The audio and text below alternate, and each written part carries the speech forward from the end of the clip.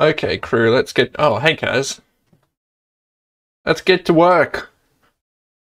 And did someone just get home? I'm sure it's fine. If anything, they'll just knock on my door. Okay. First things first. And let's run the run.sh. Let's run the bot test just to make sure things are okay. Bot test. Why don't you just get into an arts and crafts group that isn't women only?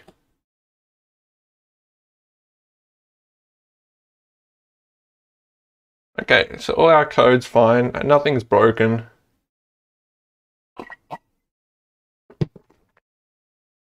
Alright, so let's talk about what we're doing today.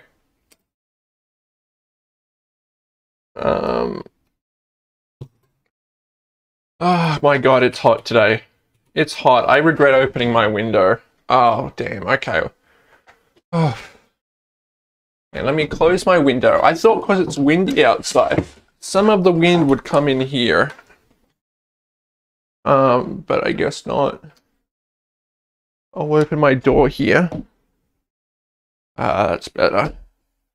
But I will hope that my cat doesn't come in and terrorize the stream. Like she's started doing to me every night now. Okay, so what are we doing? Let's look at our to-do list. It's hot because it's Australia. It's summer.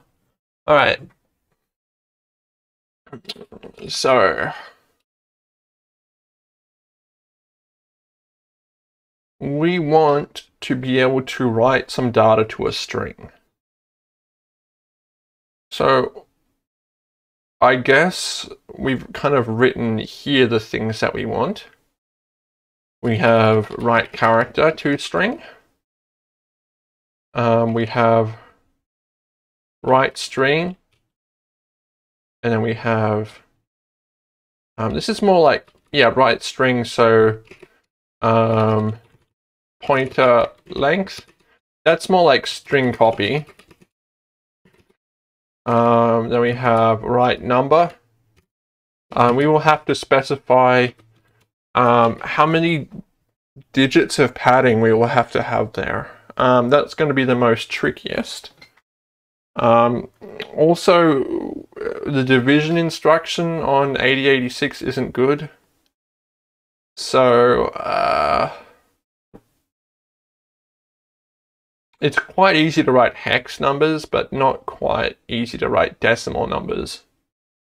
Because when you write a hex number, you just shift it and then you have the second digit or whatever. But with binary, oh, hang on. Something's coming up in my head. My brain. I remember something vaguely. Could this be where the string instructions from Intel help? Let's open up the assembly language manual.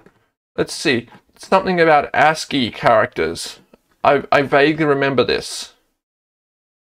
A. It should probably begin with A. A.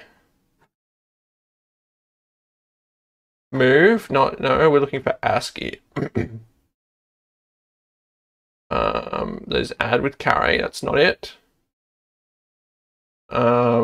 Multiply. We probably want to look for decimal adjust. Okay. ASCII adjust for multiply. What does that mean? ASCII adjust for divide.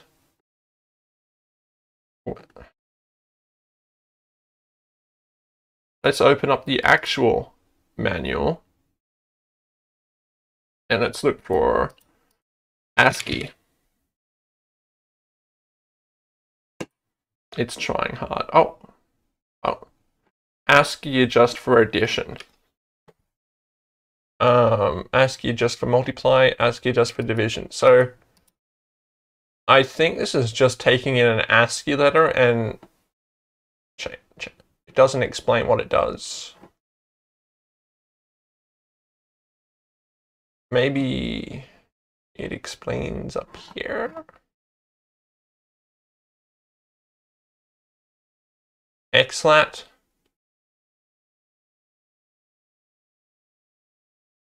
ASCII adjust for add. Well, let's quickly search this up.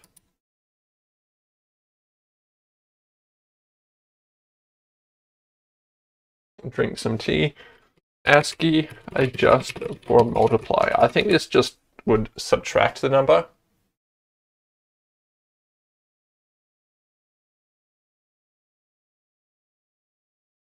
BCD values to compare.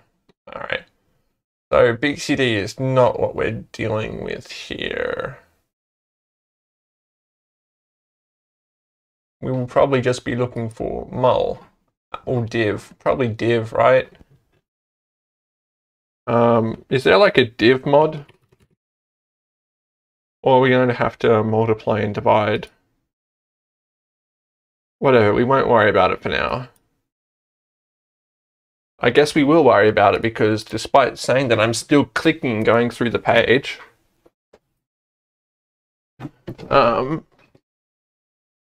division.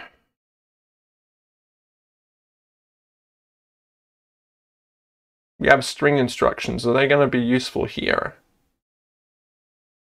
So the thing that I thought about here is we're going to start with our string si and then give it some other thing here. Like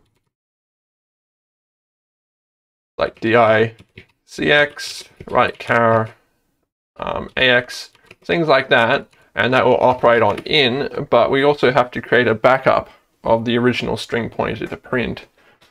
So we'd probably have to be like push string, hot string, like that.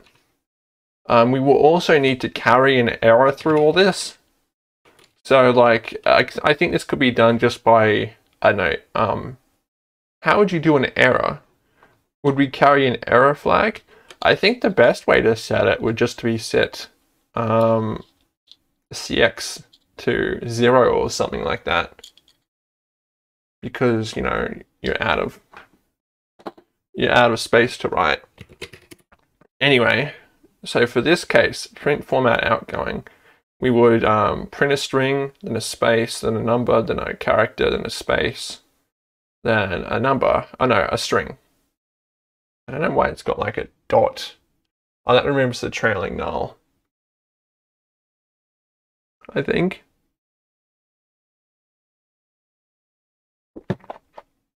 We should also probably have erase character, right? Or rewind. So we can go back in the buffer. That's actually something you can't really, I don't see too much in C or whatever. I guess this is more of a string builder thing, right? Where we're joining together operations to make a string. So we're going to make a string builder library. I'm also not sure why we have optional instructions or decision instructions here. I think that's just from parsing because that sounds like parsing shit. Sorry, I don't want to get angry at people or swear at them because this is a PG stream. Okay, so let's start with some tests. And this is going to be a little bit easier because we already kind of have some of the same stuff. You allowed one. Oh, am I? Is that how it works? I thought there's supposed to be like parental guidance. Hey kids, you got your parents in the room? Tell them to go to infowars.com. Is that PG? Is it PG? Is it PG to be like advocating extreme horrible shit just as long as you don't use swears? That's something that's always kind of weirded me out about swear words. Like, you can say swear words and then they're like, I guess they're offensive. But then you can say extremely horrible stuff without swears. And that's still not okay, but like, It's how they get around violence. I mean, I don't know. I try to look at the intent of what people are saying. I don't know if that's like a centrist opinion. You know, I'm so high and mighty that I look at what people actually mean. My mother's home. Oh, shit. Okay. So let's change the parse here to string. I'll just do it manually. So test string. Juki's mum. What? We're also going to call it string.object, and this will be test string. So I might have to mute myself for a second. Okay, 1 second. Okay, I'm back. So, yeah, my brother went on a flight to somewhere else in Australia, and the flight back has been cancelled because extreme winds. So now we have to deal with that.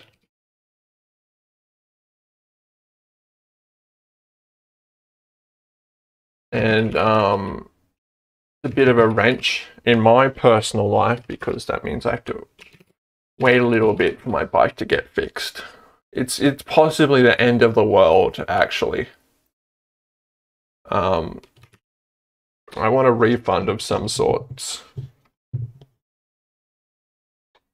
I'll tell you about my bike issues in a second, but let's just try and get some files together and compile this.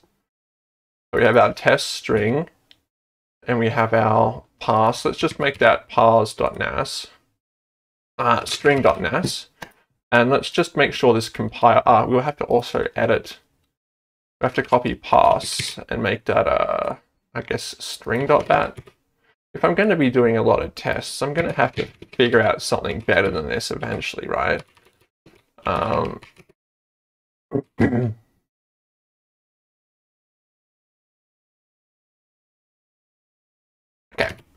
so let's do string.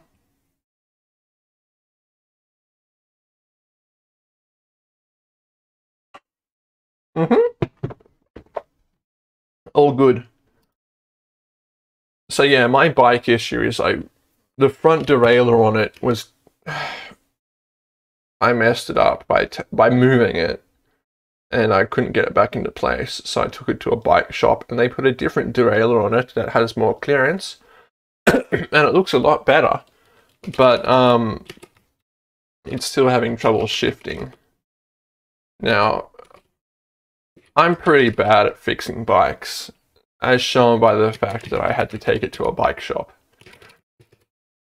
But I have the feeling they didn't index the front derailleur, because that's something I can do. I can index a derailleur, I just can't position it in very tight tolerances. Alright, let's edit our test string. So once again, oh my god, we are dealing with another issue, because in assembly I keep using multiple return values, but C doesn't support that. So I think we might have to just keep a struct for builder data. So we have character, how the hell do I do this? Okay. Builder data, character string, unsigned, short, length. And let's call this string. That's not confusing at all, is it? I'm actually just going to take a quick second to think of anything better to call this.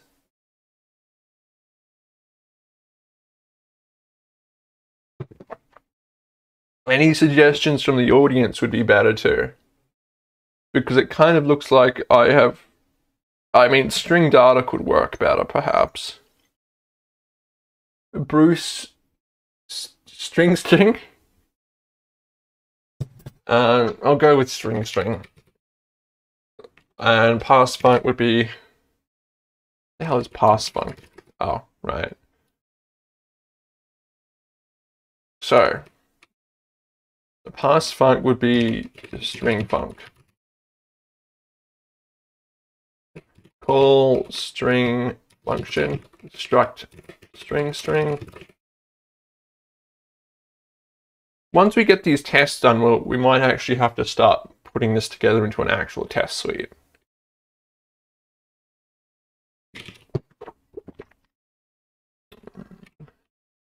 We're going to call string function. Once again, if you're familiar with any type of functional programming, this is a monad. This is exactly what a monad is. Except like, is it a monad? Because I'm not using bind. I guess this is like map. Yeah, I think this is maybe fmap. I don't know. Yeah, it's not a monad. The parser was a monad. This is a map. Okay, so when we call the string function, we give it a string, and we're going to move. What registers are we going to choose for this? Let's go back to our code bot string. Why do I have that at the top of the test bot pass code bot pass? Yeah, we have to remove that chunk at the top. So call convention. I guess we're going to have AHAL input output registers. So we should also set that as, we're also going to have read and write. Yeah, so this is a bit more complicated. We're not going to use flags for failure because that was a bad idea. We're also not going to store any data in this.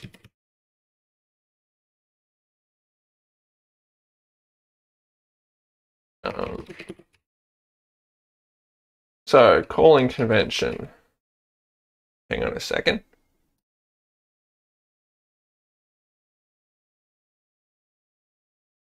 I'm back.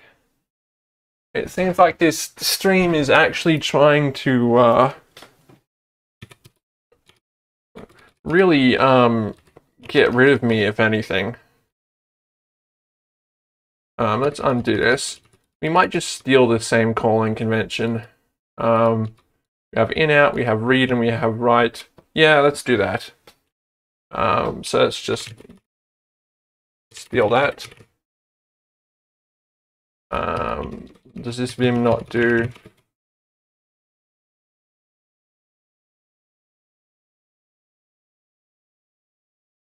It would be undo 16?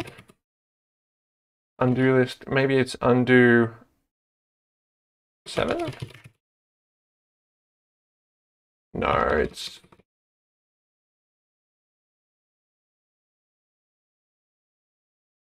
let's just call it builder. Builder func. Builder data. Builder func. We should also just write that this is AX. Do we want to try and optimize so we can use the string functions? Let's see. What do we have here? We have there's the SI, which would be our write string would be DI. That would be DX, I think. And DI. And this would be SI. And CX. However, we're going to have to look at the loop or whatever, like mob string. What does mob string do?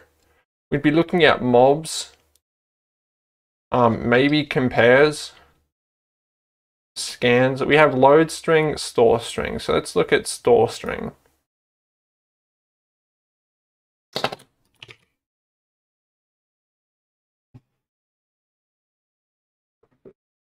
So rep stores. Store, but this manual is actually useless. Screw it. We're going to be looking it up online. x86 stores.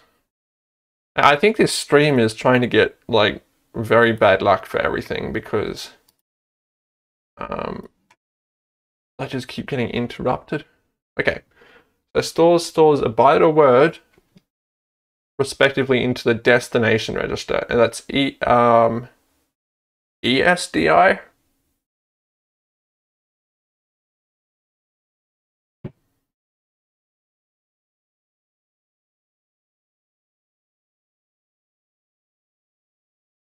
So yeah, DI stores it. And we have LODs. We have mobs. Let's look at the mobs thing, x86. This search bar hates screen readers. Okay, mobs, SI to DI. Does that change any of the counter registers?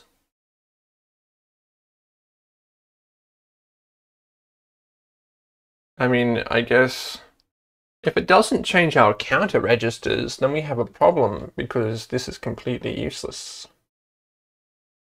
It does not. So all these are useless to us because we would have to, you know, mobs and whatever anyway. So, but we will still use, I guess we'll use our convention from before. BX, CX. This will be CX and BX. I don't remember why we did it this way. BX is read, CX, right, whatever. I guess we've made our perhaps stringy monad thing.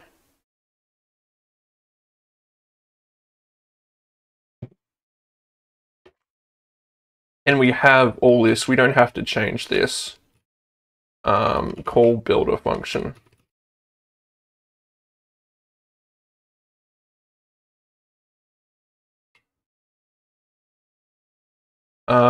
Then we have all this pragma awk stuff. Don't know why it's up here. And then we have our tests here. So let's. Do we have any more? That's test data. We're not going to be doing tests as complicated as that. And we also have AHAL, which we'll have to put up here.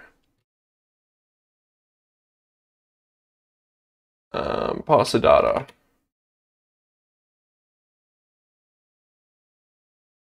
Let's find parser data, builder data.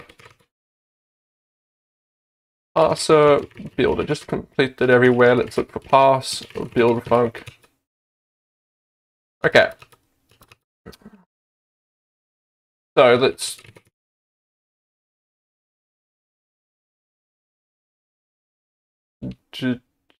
delete. Why don't we have like a macro thing there? Do these have parse test here? Why don't these ones? I guess they're like, oh yeah, those called do parse. Okay. So parse build. I guess we'll call them string. Hey DPA, what's up? Now we don't need the do parse stuff. We're going to then comment out all this stuff. String test, I'm going to put this here. And we will make a function that does nothing. So global, what are we going to call this? Let's say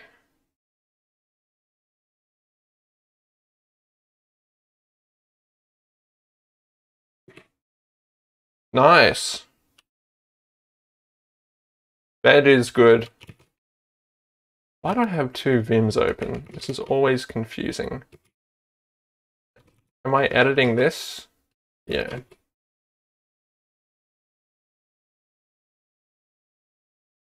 Code test string.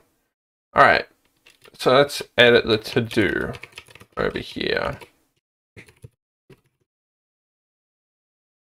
So we need we need writeChar. Test write normal, and this will be, will this be right? Are we going to call it writeChar? Should we? I'm not namespacing any of this shit. I guess it'll be string write.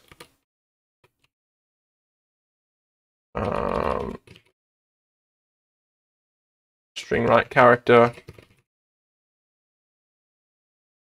I guess we can just call it writeChar.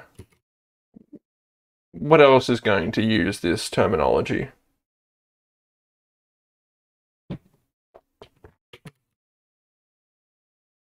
So writeChar,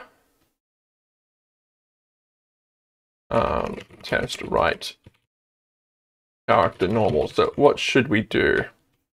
We want to write character H to our input, our buffer. Is it 12 p.m. our time? No, it's my time. Yeah, I don't know why I have my clock set. Not 12 p.m. I don't know. It's noon. Okay, so first issue is that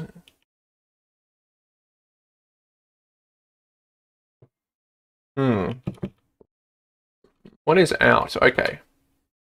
So we don't actually need to set a string here. So we're going to set in out to H. I don't know why I'm casting that to a character. I'm going to do writeChar. Should return 0. And we need to data out laying right minus equal 1. And we want to assert that out 0 is H.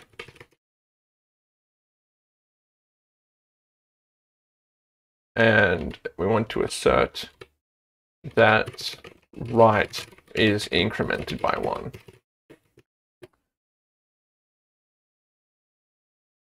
So let's test that. writeChar, probably because incorrect spelled. Don't do this to me, computer. Oh, global writeChar. And writeChar right now is just going to return. Do absolutely nothing. Syntax error before writeChar.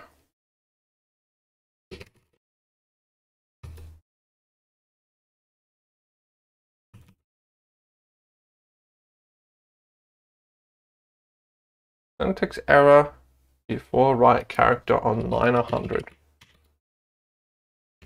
So it must be that.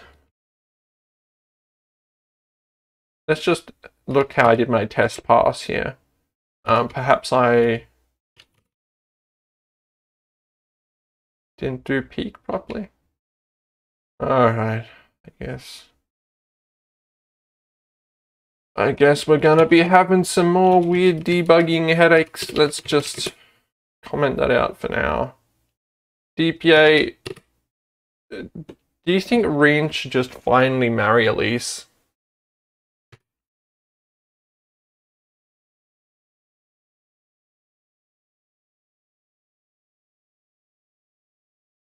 It's been a will they, won't they situation for a long time. There's also the carry flag, which we're not going to mess with. Push BP. You don't need to touch the BP. I guess we do. Push F and AX1.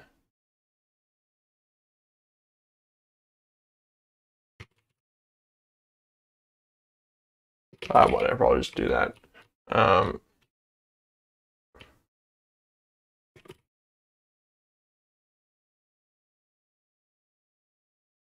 Okay, so syntax error before write character. What if I comment this out?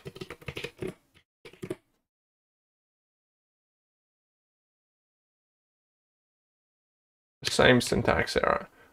So perhaps the problem is in the macro. Is it call pass function? Call builder. Pass, pass, pass. Maybe this was the issue. Your soup? Okay, listen here, you fucking piece of shit.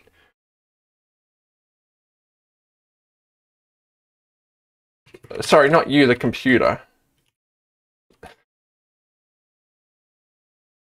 The soup you make in your belly. Oh, don't say that ever again.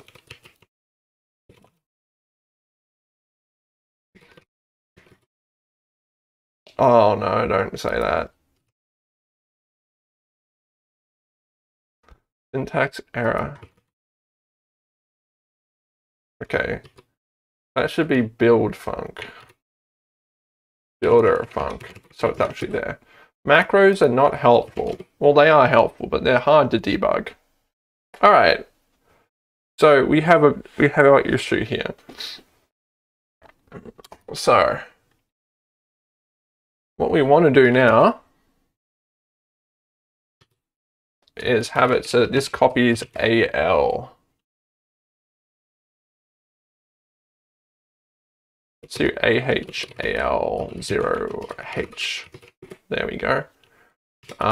So let's go to string.nas, and so we're just going to fix up this test, and so we will do move di, I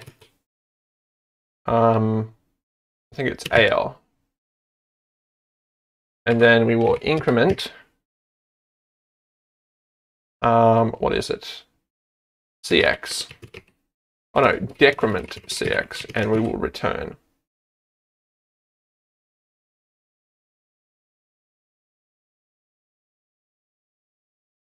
And inout does not equals 72.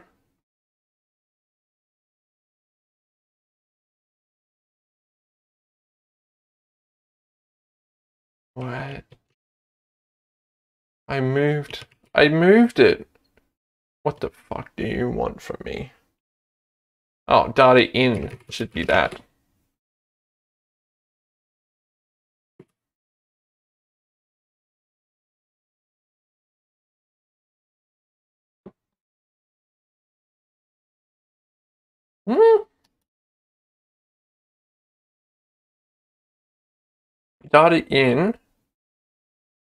Data in out. I think that should be also be data out dot in out. So like that.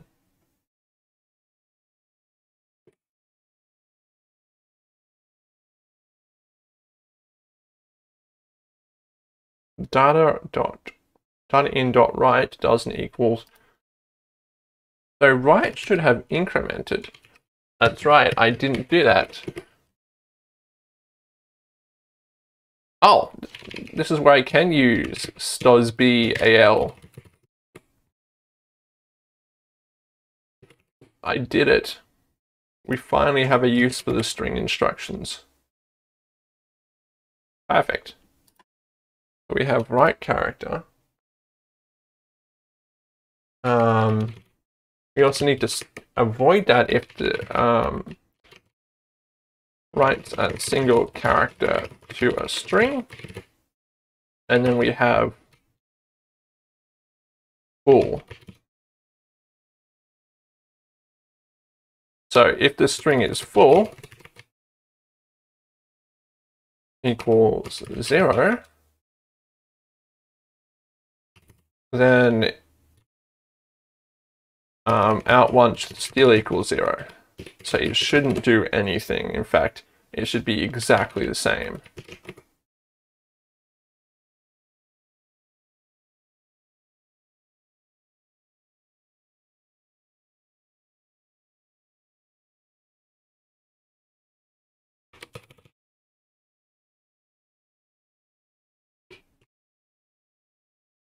So no length, it's 0.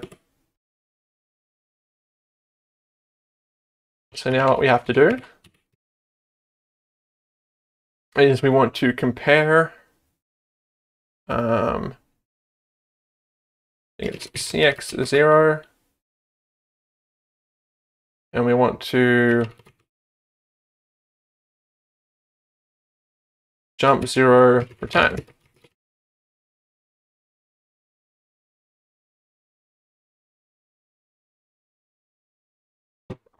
Right. Now write character works. So we want to now do a write string, which is the same thing. If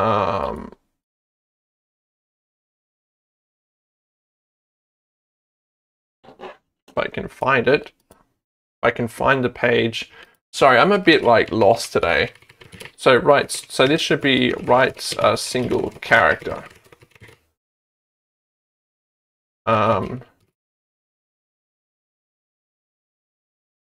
Writes a string.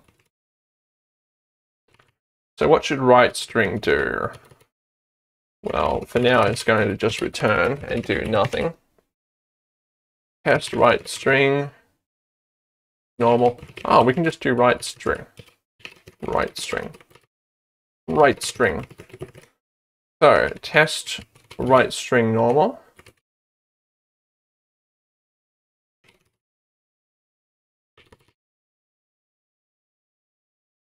Writes a string to a string. Now this is actually going to be a little bit of a weird one to test because we have 2 failure cases on both strings. So fail 1. I guess having empty string 1 is not a failure. Input string empty.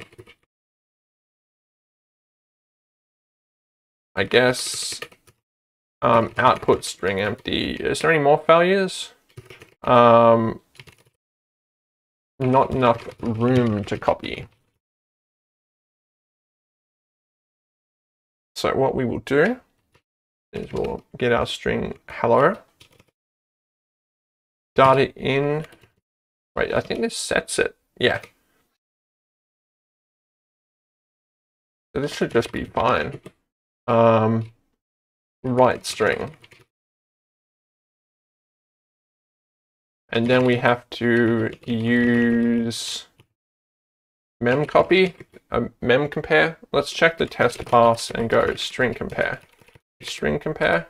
Assert string compare.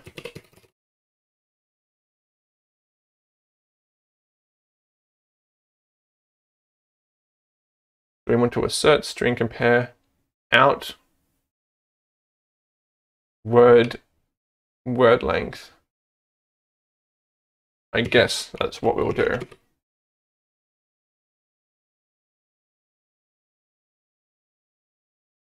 Word has not been declared.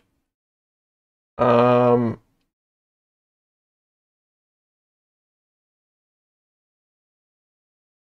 that would be data in dot read, data in dot write, data. This should also to do check updated dot length. Check updated pointers plus lengths, which I'll do in a second. I don't know why I'm putting a to do there. Data in dot read length. All right. So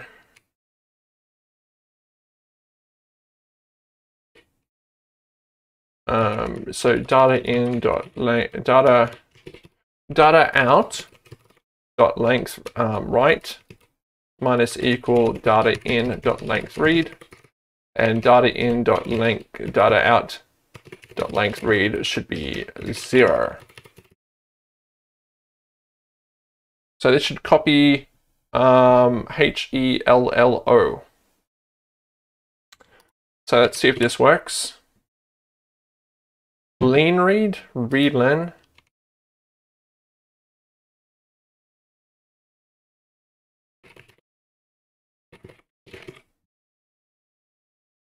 Or some more tea.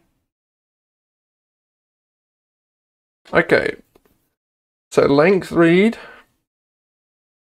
is not working. So what we're going to do now is we're going to go to our string.nas and we're going to do our mobs.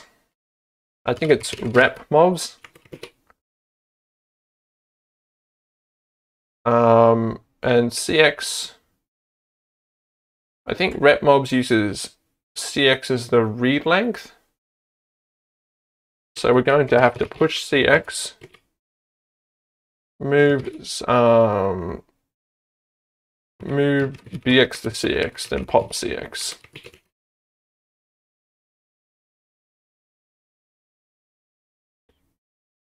No, we don't have to.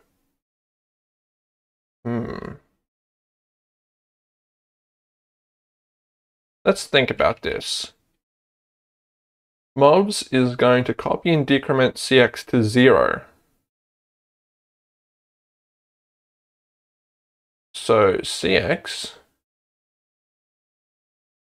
we should actually mob BX to CX, I think. No, we need to swap those. x86 exchange. Can we do that? Can we use that as a swap?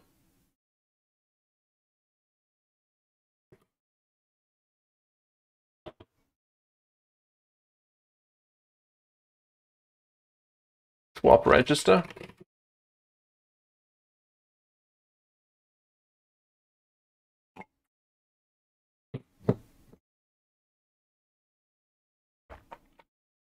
Yeah.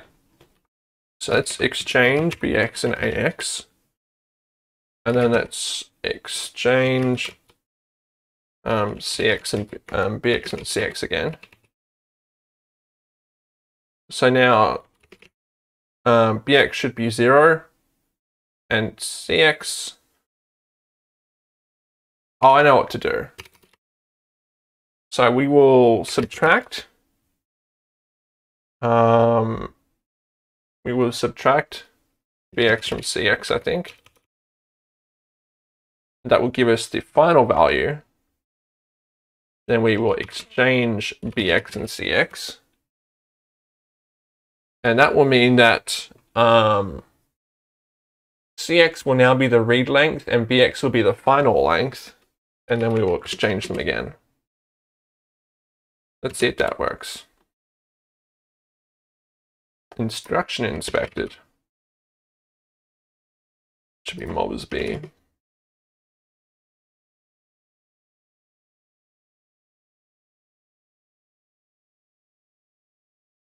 Did I expect to advance the input pointer too? That's interesting. I don't think I should have to expect it to.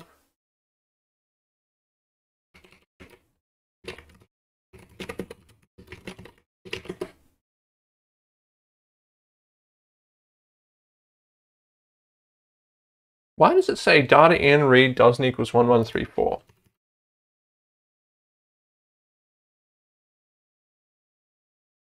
Is it because I'm comparing them? something weird's happening here. I think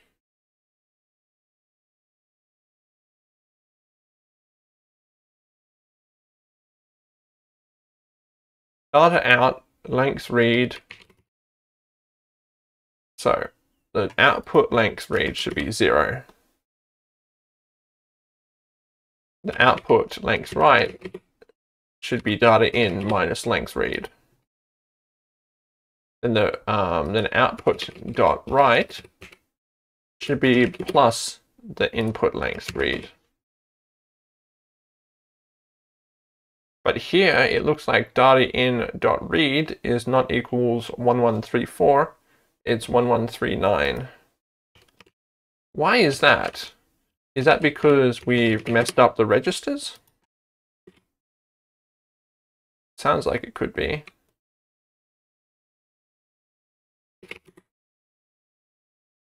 Let's try not subtracting stuff there.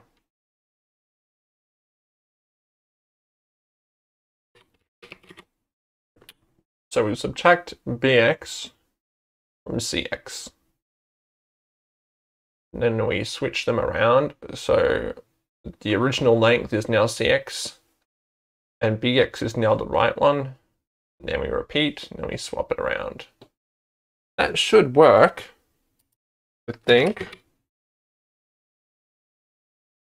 But it says the read pointer. I guess it increments the read pointer.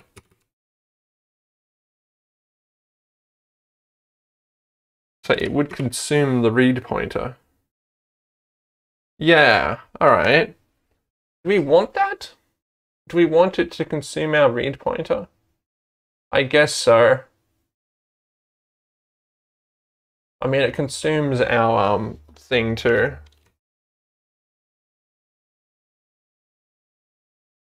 Yeah, all right, so this is fine. So, empty input.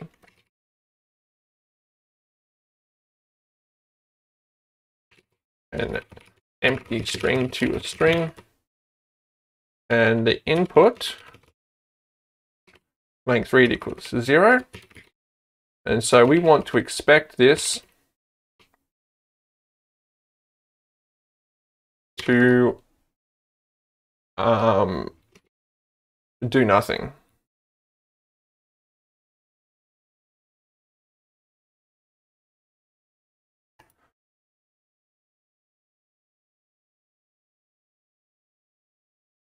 I expect this is going to freeze the machine. Maybe empty, yeah, input.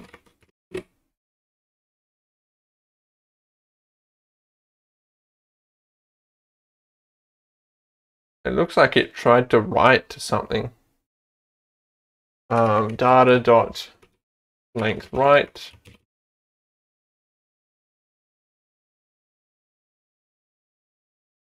Data in, data out.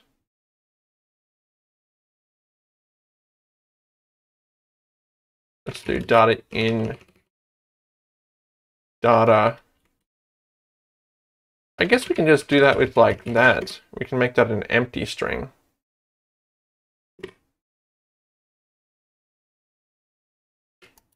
Oh, does that actually work? Interesting. So my code here accidentally already works for that. So now output string doesn't have enough space. So let's say we do hello, and we do data in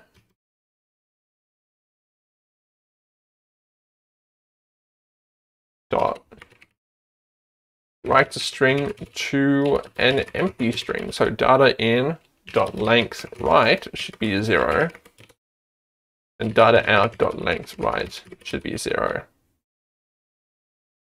So this should be empty output.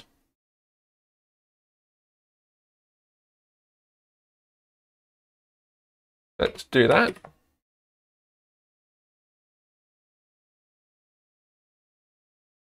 So something weird happens there. The return actually overflows. So we expect everything to be the same, but we tell it to have a write of 0. So let's see. I guess it would subtract that and then switch it around and then try and rep. I guess that would overwrite invalid memory. So let's compare this and then add the return.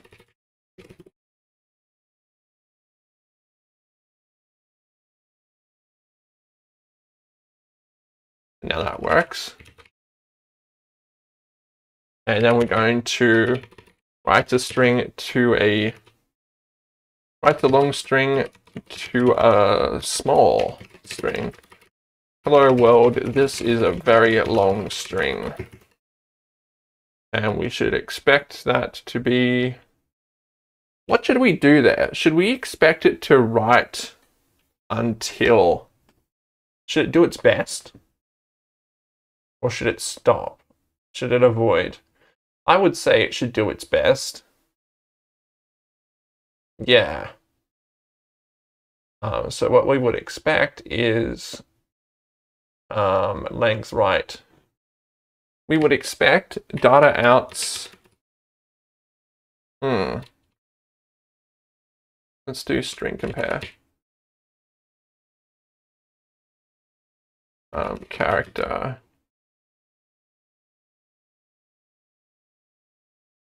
Do 16 there. Length red. Yeah. So we do length red.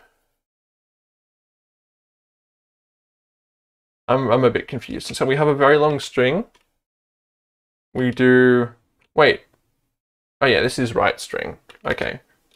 I got confused for a second. Sometimes I get confused. So,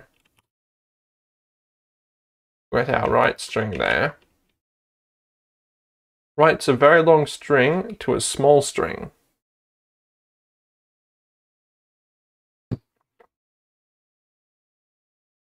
So what do we expect? We expect it to just write something, but with a fixed length of length write. So length read, length write should be data in dot length read, and data out dot write should plus in the length read. So it should only do that, and then we will compare that to data in dot write equals data in. Okay.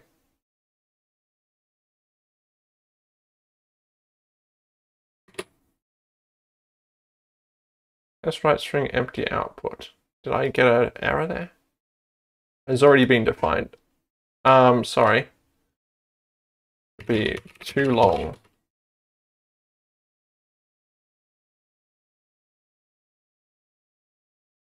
So it should truncate it.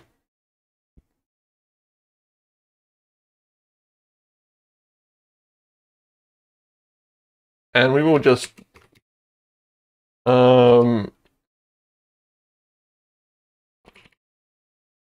truncating if not enough room. So here we have compare CX 0. What we might want to do is compare CX and BX. And then we want to jump if there's an overflow.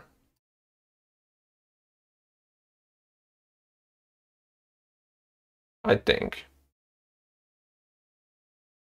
Maybe it's BX minus CX.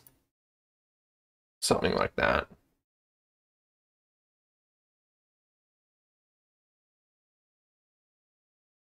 And we'll just clear the carry flag. Actually, no, we'll go back here. And the carry flag is not meant to... I mean, I guess we could set the carry flag on error.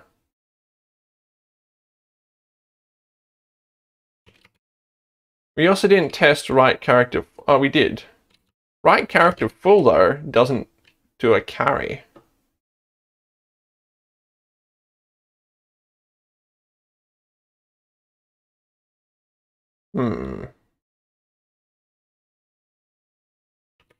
Let's just say that in this case, the carry flag should be set.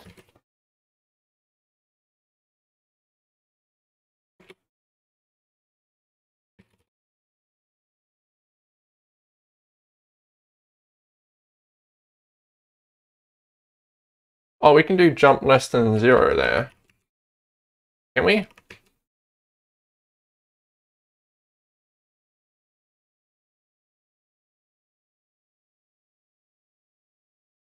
No. So I think that would be jump if the carry flag is set, if it underflows. So I guess we'll be using the carry flag to indicate errors. Length right doesn't equals 38.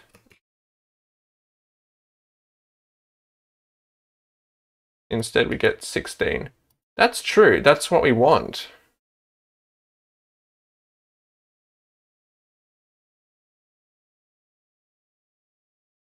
Data in.length right should be, yeah, data out plus data in.length right. So yeah, it should cap that.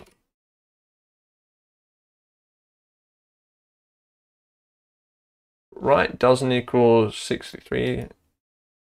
So is right not set? Oh, that's right, because yeah, so it doesn't truncate it here. This is doing a check. So,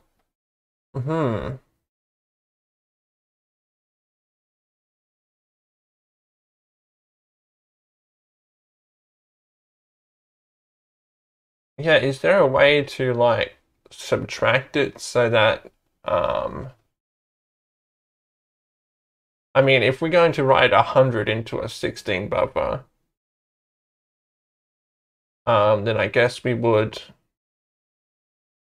have an extra thing here. So jump carry, jump not carry, go, and then go would be go, and then we compare it to 0.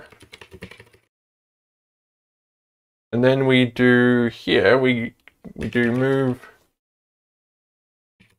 CXBX maybe? I mean, this is all too complicated. Let's not do that. Write the string erroring if there's no space.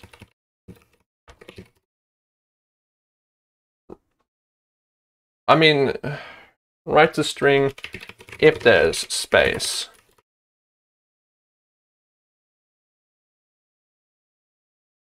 Yeah, return, and then we just clear the carry flag.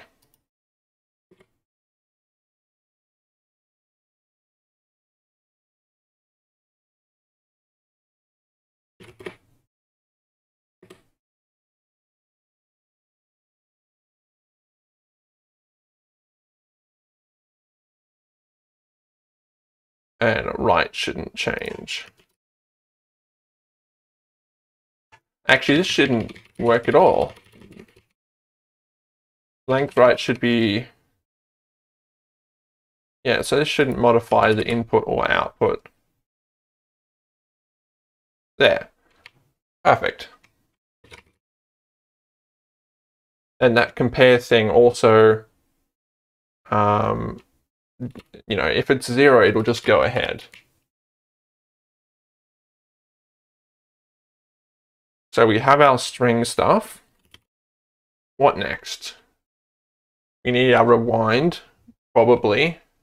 We won't add a rewind yet.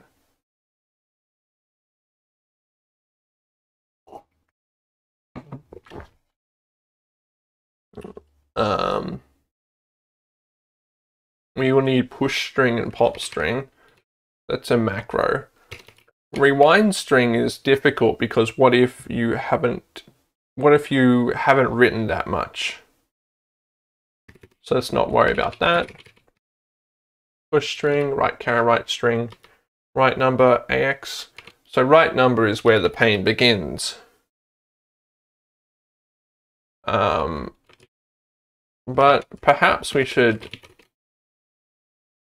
try using these functions already in the bot. Perhaps? No, let's do the write number thing. So string test. Let's think about this. If we're going to write a number, how many free digits do we need? Are we going to pad it by default? Are we going to truncate it? I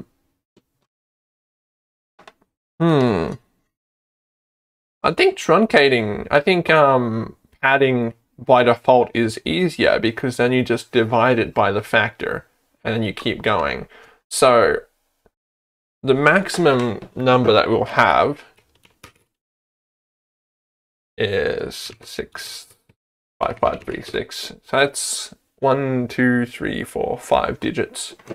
And this all assumes it's unsigned, which is a pain. Are we going to support signed numbers? You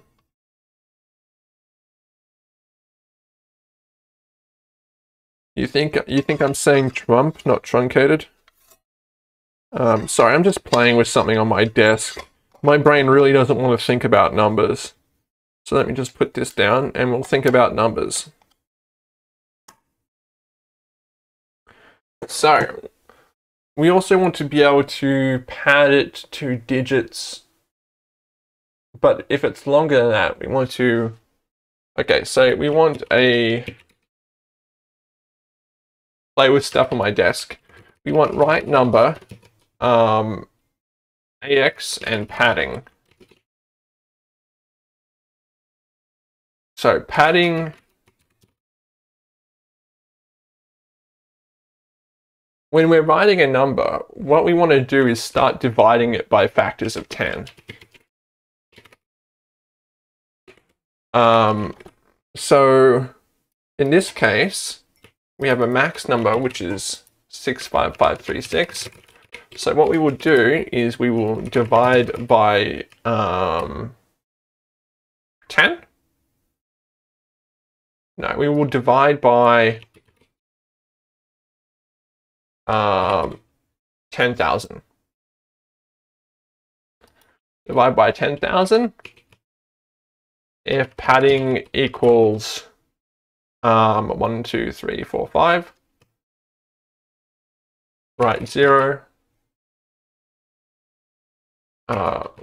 writeNumber if not 0, if pad equals by right. Then we just continue that.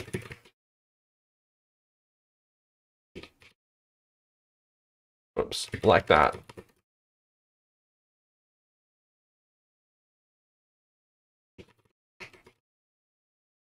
And we don't need to divide by 1. So we'll start with 10,000.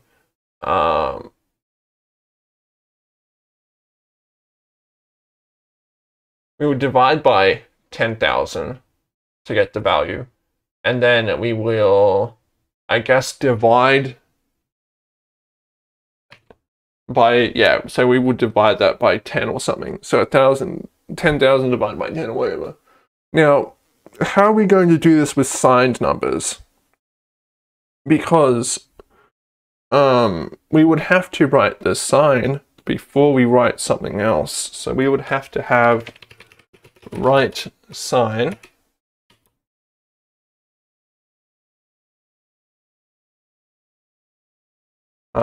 possibly write sign.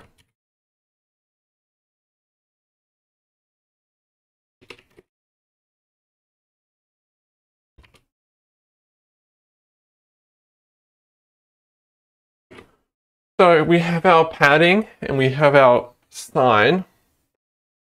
Does this make sense so far? Please tell me it makes sense.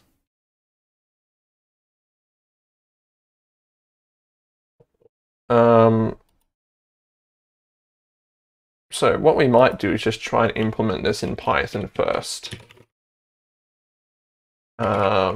Just because I need to, you know, this is, we wrote it down on paper. I'm not ready for the assembly yet. The def num writer. So you want the number, padding, and we will do, I guess we will make it a recursive. So write sign. Then we will do numWriter, print numWriter, I guess would print 65536. And the padding would be 5. And we will write a sign if it's there. Negative 65536, write a sign. Write that, no sign. And then we'll just cut that down to be 1, 2, 3, 4, 1, 2, 3, 4, 1, 2, 3, 4. Then 1, 2, 3. And then that will be 4. So that will give us some padding. And then we'll do 12. No padding at all. And then we'll do 1 with padding, which should be like whatever. And then we would have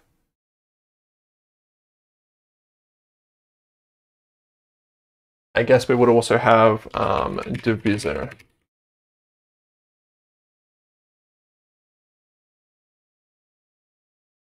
The divisor there would be, we won't worry about the divisor. We'll just have like do, and this will be our recursive thing. So number, padding, write sign, div.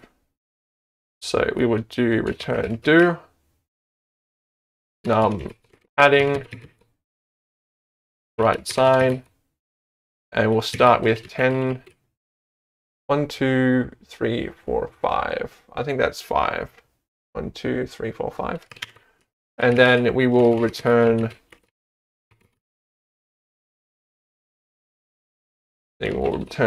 do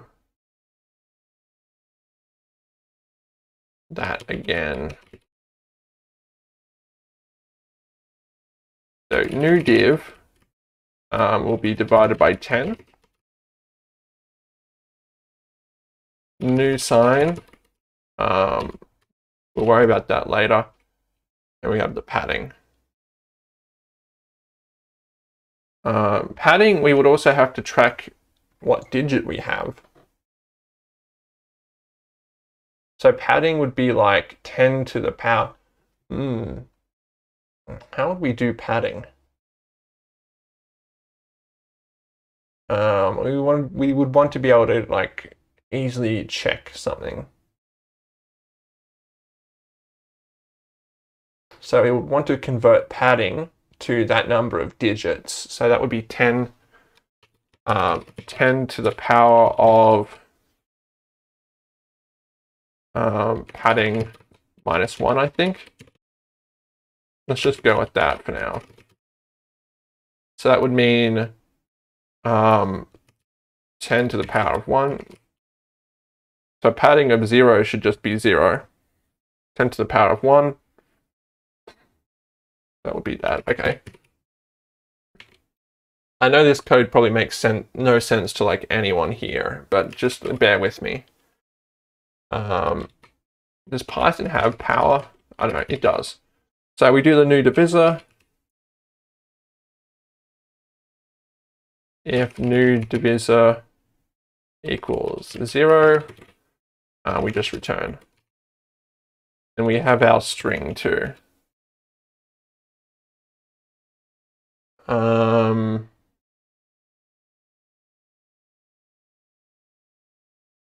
Yeah, so string plus do.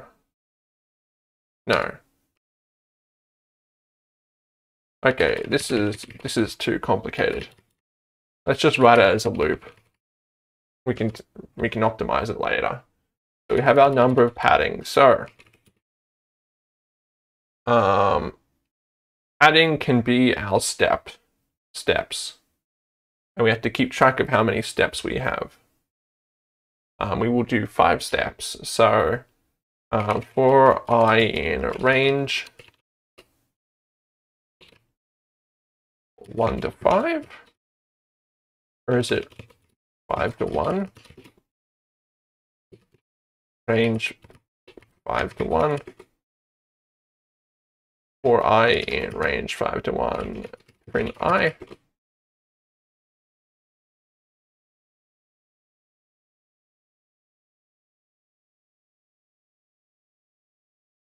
You can't range backwards. Maybe -1, do you specify a step? like 5, 1, -1. Yeah. So 5, 0, -1. Okay. So we will go from, we will step for each digit. And then we will do, we will start with divisor equals 1, 2, 3, 4. I think that's 6, 5, 5, 3, 6. Yep. Then we would do div negative equals 10, and then we will do string equals that, and we will return the string. Then we will do digit equals num, or num divide equals digit equals num divided by div. Remainder equals num modulo div. If digit, no, num equals num modulo div, so that cuts it off. If digit, then string plus equals string digit. Else if padding is greater than equals step, I guess.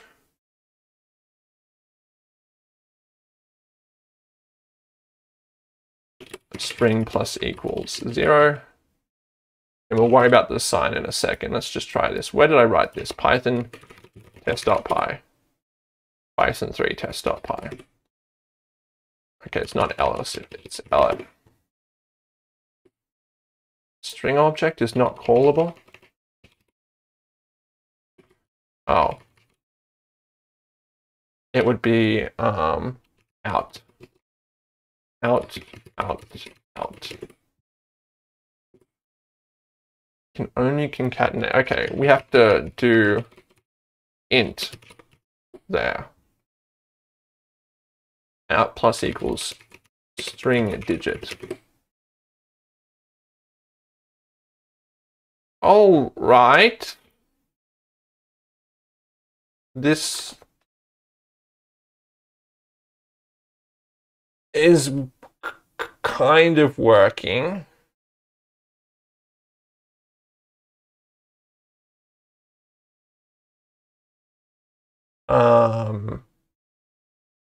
We'll also have writeSign equals 0.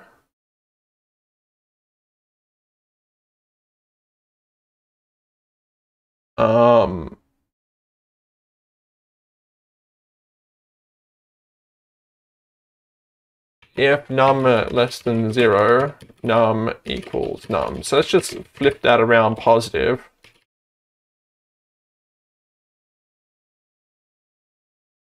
Okay, that actually seems to help.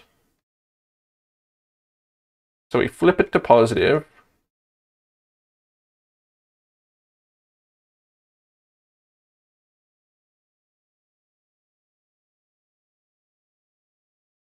Now, it doesn't work with 0, though.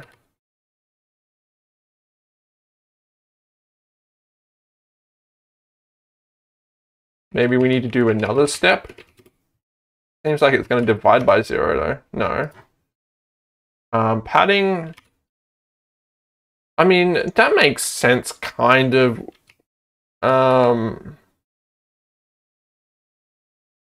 Or step equals 0. 1. There we go. That's kind of weird.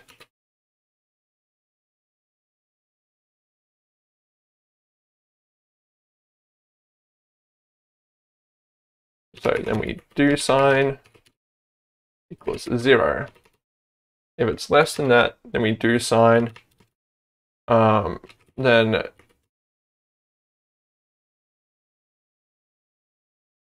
if wrote equals 1, wrote equals 1. This is getting to be a mess, but basically we want here If do sign, then we out plus equal that do sign equals 0. And we put that before that.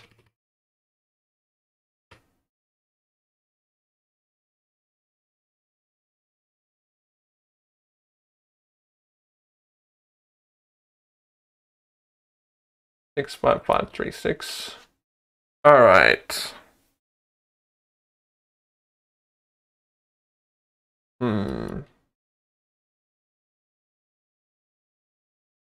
That looks like it works.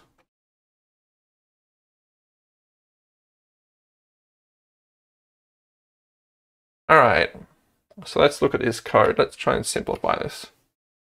This should be if digit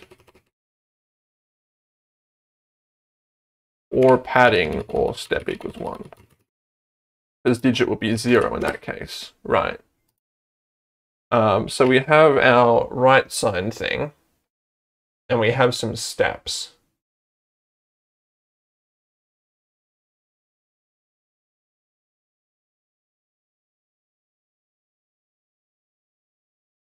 So what we want to do is we start up here with our do sign and write sign. If number is less than 0, num equals num. This should be else do sign equals write sign, like that.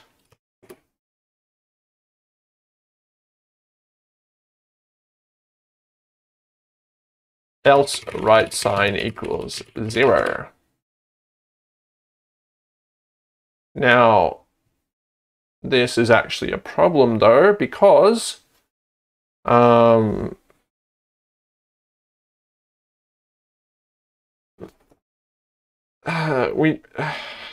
this is a problem because in assembly there's actually like different things for signed and unsigned. So this will probably be like 2 different functions. So let's remove the write sign thing, because they will be 2 different functions. Actually, no, we can pretend.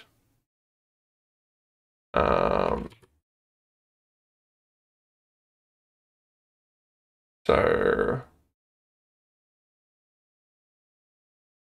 yeah, so we'll just pretend here that sign is always set, I guess. Maybe. I don't know. What if it's like negative something? I guess we'll just have a mode for signed and unsigned. So let's say signed. If signed.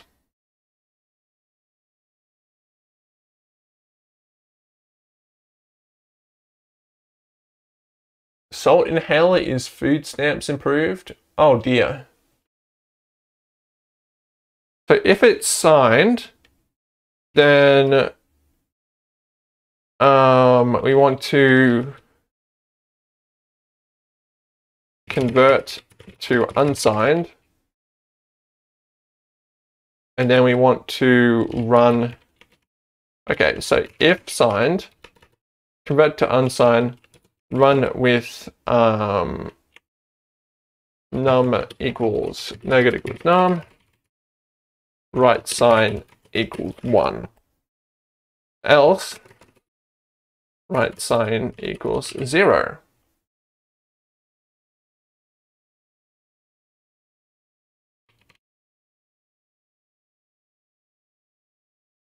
Kind of.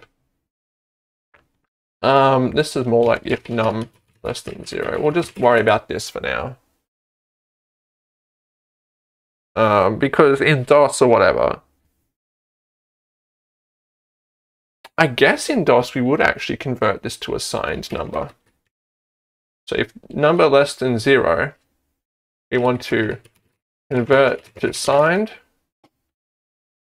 convert to unsigned. Write a dash. There we go. And that's what the DOS logic would be. Then we have our divisor there. Let's see if this works. Do sign equals write sign.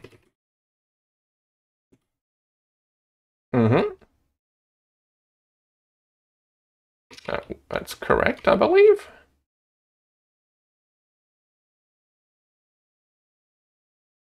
Well, this isn't correct because it's always going to write the signed or whatever, but that's fine. This can be our logic. We will write a number. We will specify if it's a signed number or not. And if it is signed, we'll write it with a dash. That also means we don't have to like specify if it's signed. Well, we would have to specify it in assembly, but let's pretend that that's something we set there.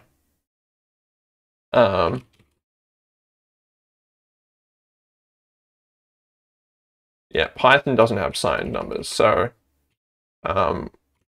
let's just remove the signed thing there. Maybe, no, let's keep it there. Whatever, it doesn't do anything. So next we start with a div of 10,000 and our out. And we've chosen that writeSign is doing that. So let's change doSign here to writeSign.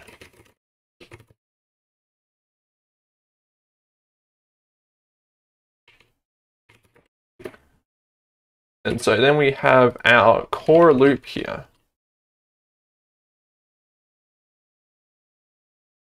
Def loop, digit position. We'll start with a position of digit.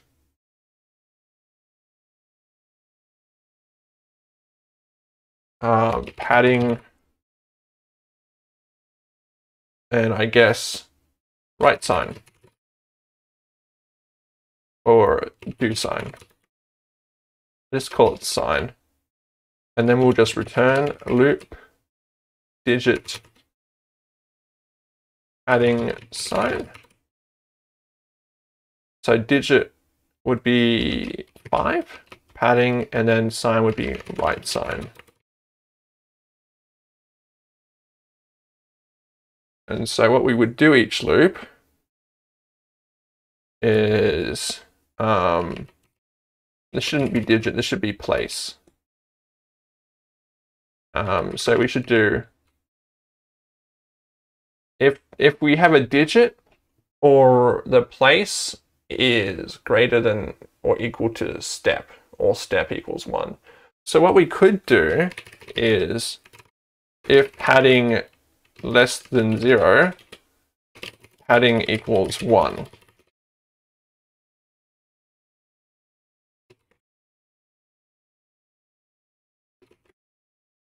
And then we have if writeSign here, we write the sign.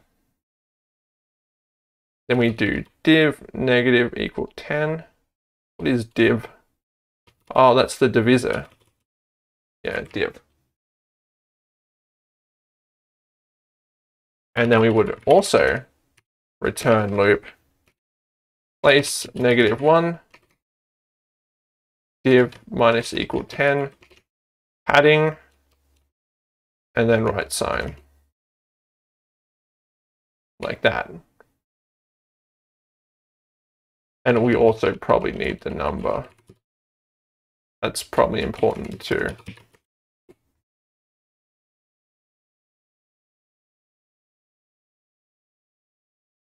And I guess out.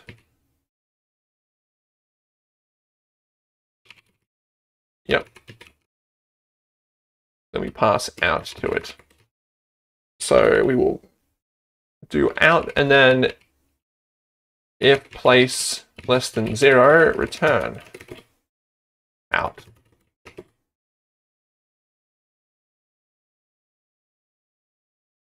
Div minus 10. Local variable writeSign reference. So this should just be sign.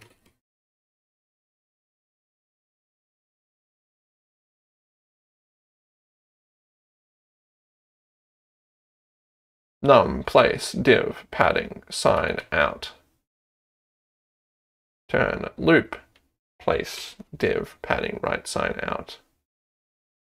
That should be num.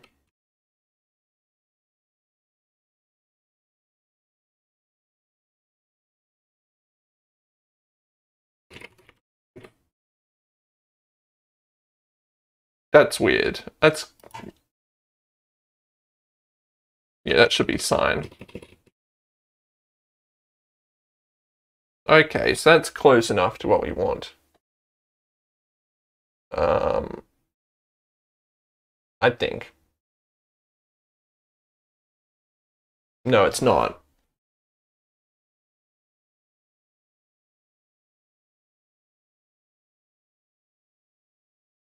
That's better, but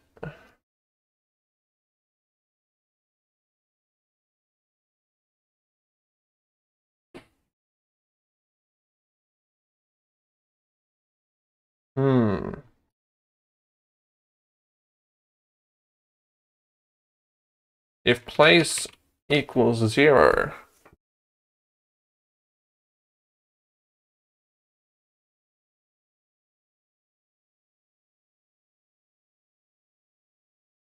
do I want to like, because padding seems to be like, for place is larger, so this should be like, if place less than padding.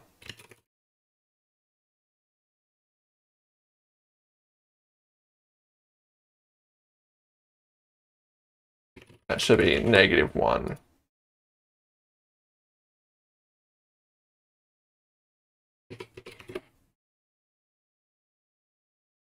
I think that's correct. 65536, but it puts a 0 at the end, which means that the place of 0 is,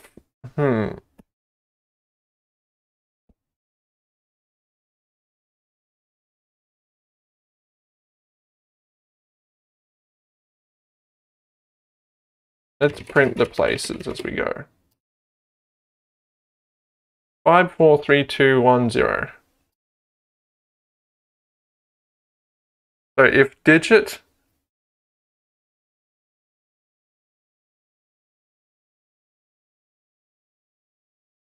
why would this not be correct? Maybe I need to up that. No. If padding, this should be less than 0, less than 1. There we go, I think.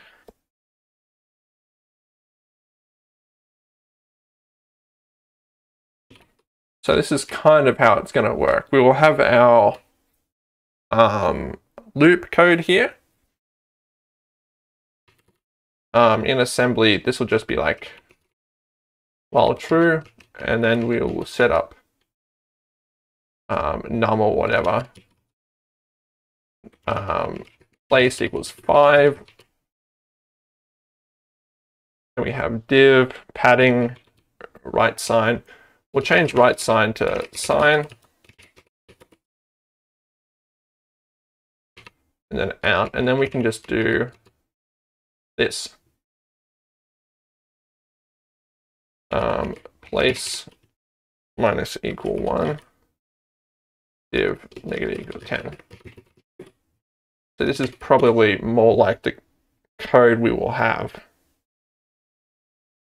in assembly. We'll have this thing that will handle all the stuff at the first, and then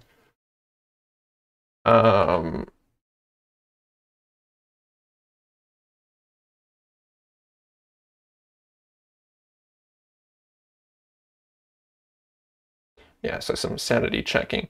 If padding equals 1, less than 1, padding should always be 1, I guess.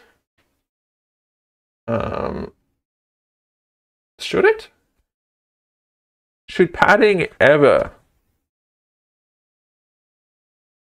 I mean, I don't know. It doesn't make sense for it to be that. So,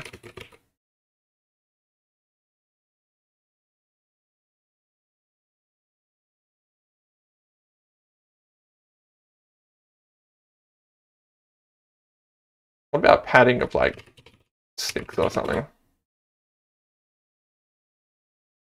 7. That's not working. I want some big padding. Oh no, because of the divisor. Which is actually like 10 to the power of padding minus 1. No, 10 to the power of, yeah, no. So we have place equals 0. Let's put that there.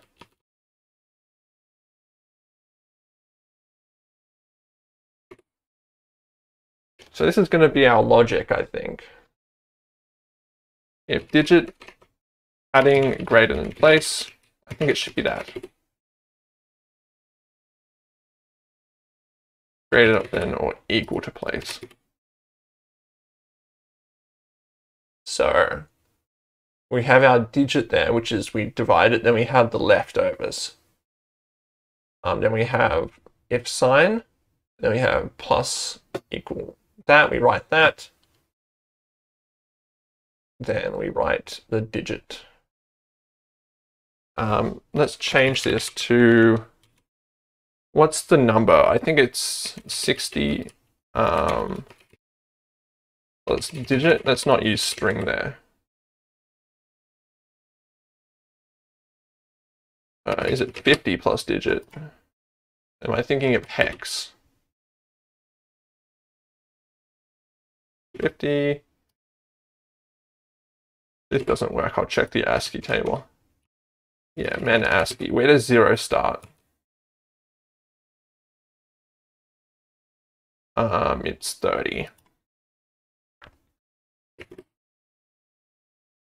There we go. So this would be the code. So let's look on x86. Let's try and figure out. I'll have to take a break in a second. I need some more tea, I think. Either that or I need to just crash and go to sleep.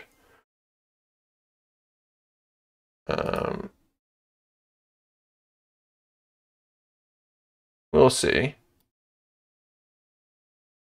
Let's find this. So div. I wish there was like a div mod instruction. I don't know. Is there a better way to do this, div? It's a lot of clocks. Div source. It doesn't say. It doesn't say by what.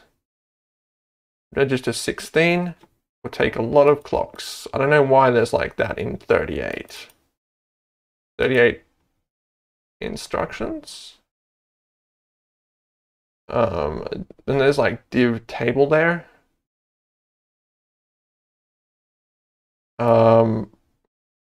Let's search up fast division by 10.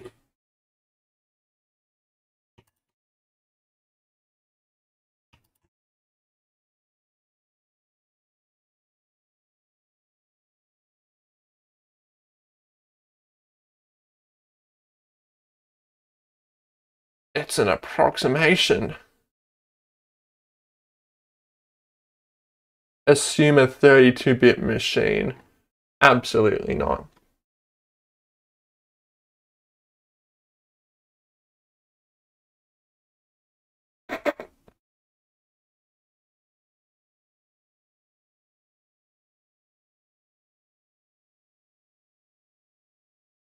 Yeah. Something times 205. Well, I'd be multiplying anyway. Fast division, you also have multiplication. There's all this math stuff.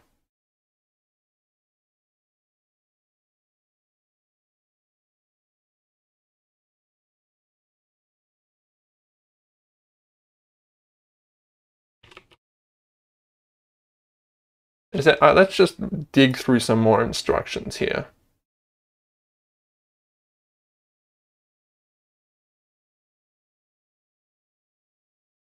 ASCII adjust for multiply.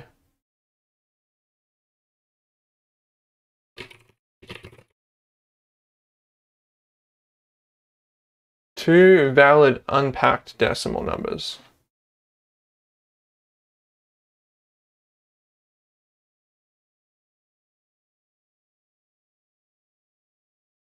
I mean, that's how you get more digits, I suppose. You pack them in. We have our ASCII, add destination, bound destination. We could subtract, I guess. Although that's probably like slow. Probably don't want to do that.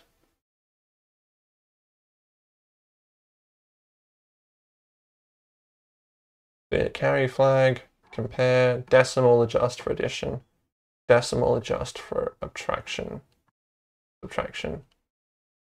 Division unsigned. Is there a signed division? Integer division. Integer multiplication.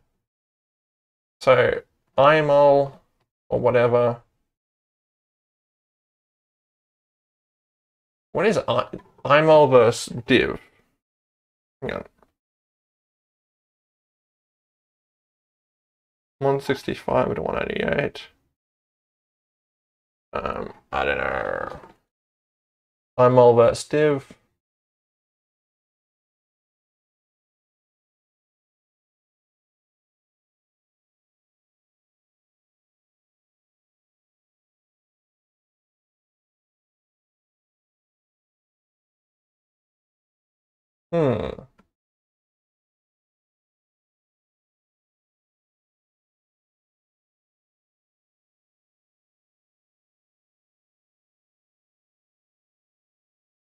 There's mul there. Imul versus mul, so I'll have to search that up in a second. And there's just the bit operations. Well, this is what you get when you have to single step. Sub test weight exchange. Okay.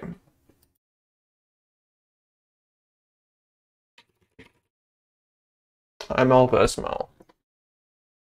Yeah, imul is for signed stuff. That's fine. All right, binary math.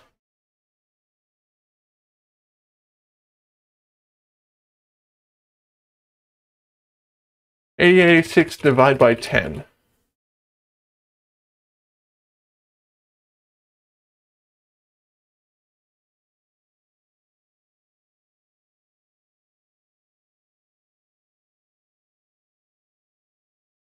AX by BL.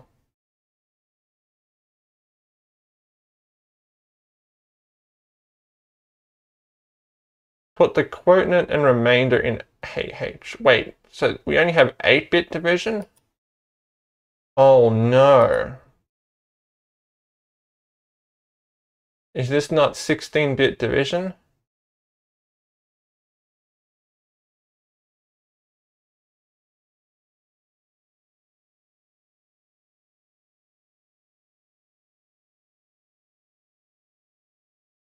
It'll be fine.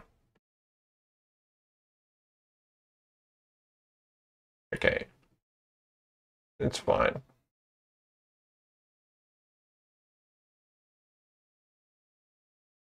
AX equals AX divided by BL.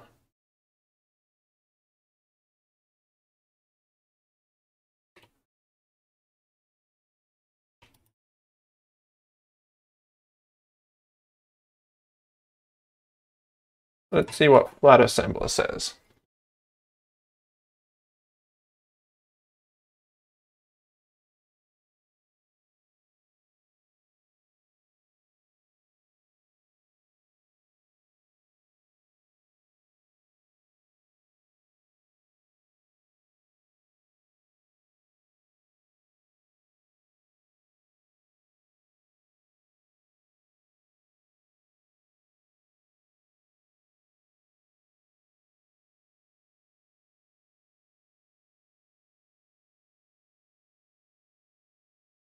The upper half is different. Well, yeah, that makes sense, but what?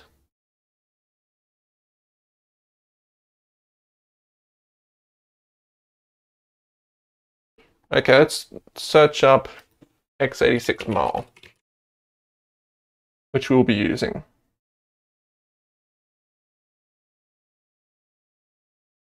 Let's search up imul, which we might also be using. Performs an unsigned.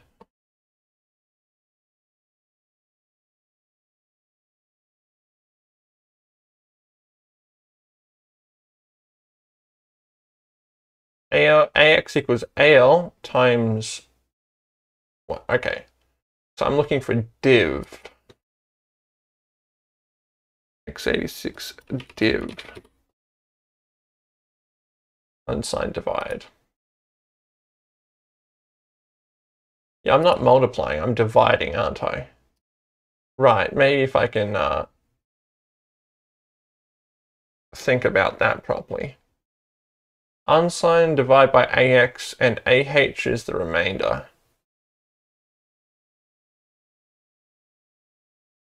And DX is the remainder. Is this, do we have this register? F7? I would guess so. Otherwise you can't do it properly. So we would do div mod.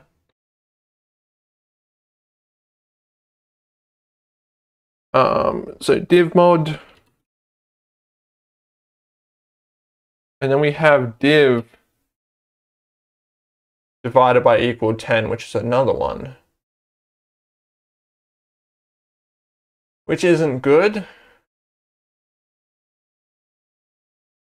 there a way we could solve that? We can't shift it, can we? Hmm.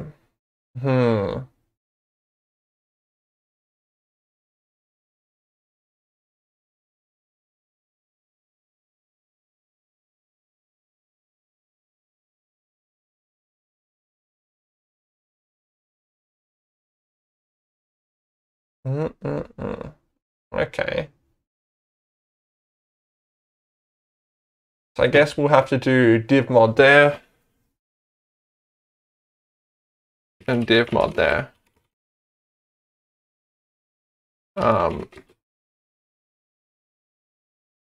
Yeah, I guess that's what we'll have to do. I'm gonna have to end this stream early because I'm pretty damn tired. What I might do is I'll just come back a little bit later or tomorrow for a little bit more stream, and I'll just concatenate the videos, put them together, you know, join them. So I'll catch you back tomorrow. See you later, alligator.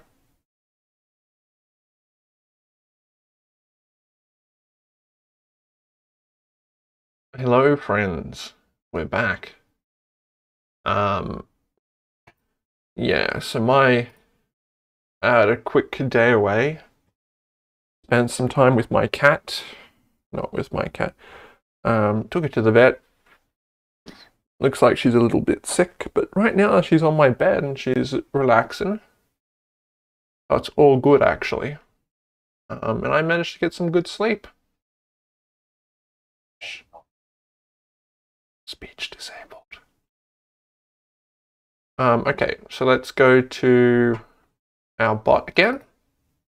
And let's get back here.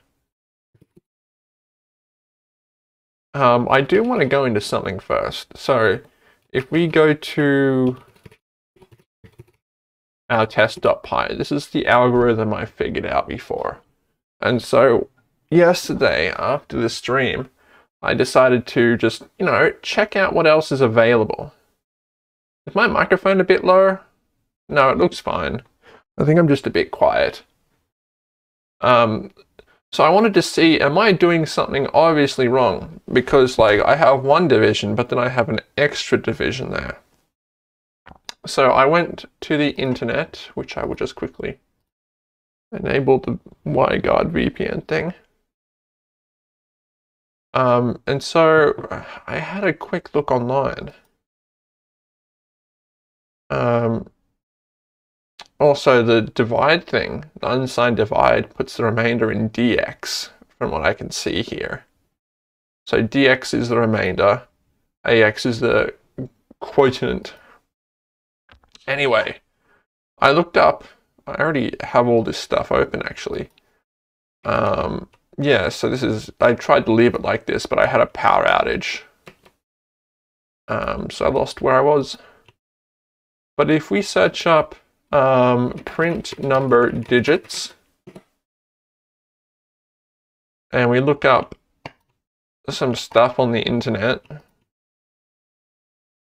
just to make sure I'm not doing anything silly, we get the same kind of ideas. Although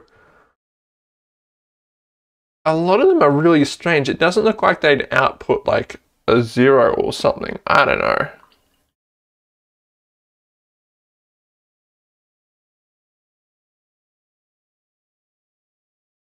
I saw one that used like an array or something.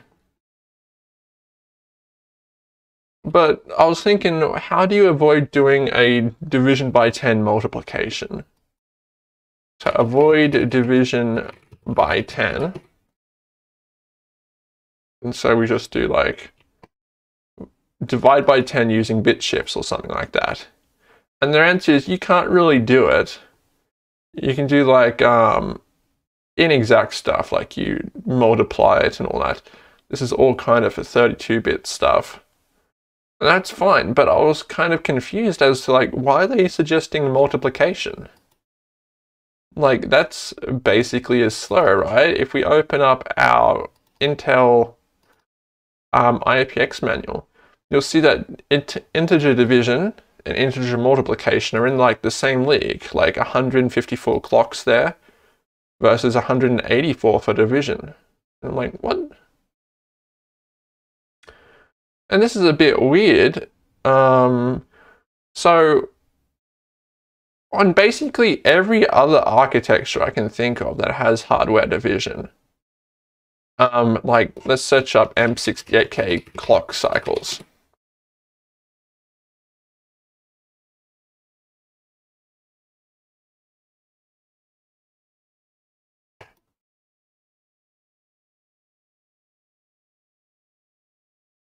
Oh, that's weird.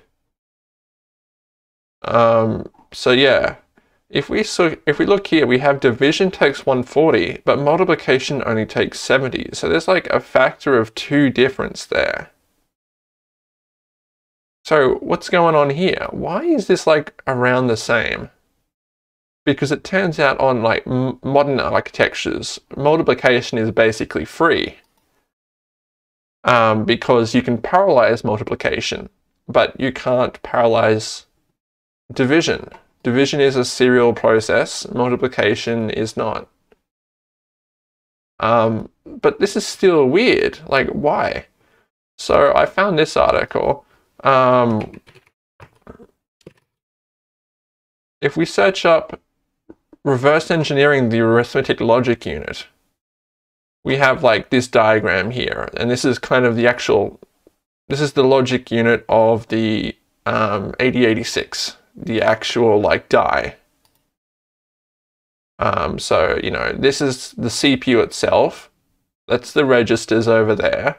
That's the ROM. I'll talk about that in a second. That's an adder, so you can add stuff. Looks like a dungeon map, yeah. And this is the arithmetic logic unit. And what those do in a CPU is take registers and do some mathematical calculation. And so here we have the flags, and then I think there's, I don't know why there's 15 of them, I guess, for different things. And then one logic unit looks like this. And so the person, you know, showed the circuitry of it. So, you know, you have your gates, and then you make a binary adder, and that's like that. And then they talk about how it gets implemented in silicon. Fascinating stuff. And then they've labeled all the stuff here. And so if we look at it, you have like the ability to shift stuff. You can do a carry. you can sum stuff, you can XOR it, and that's the actual bus that it gets output to. But when I was reading this, I was like, where's the multiplication and division?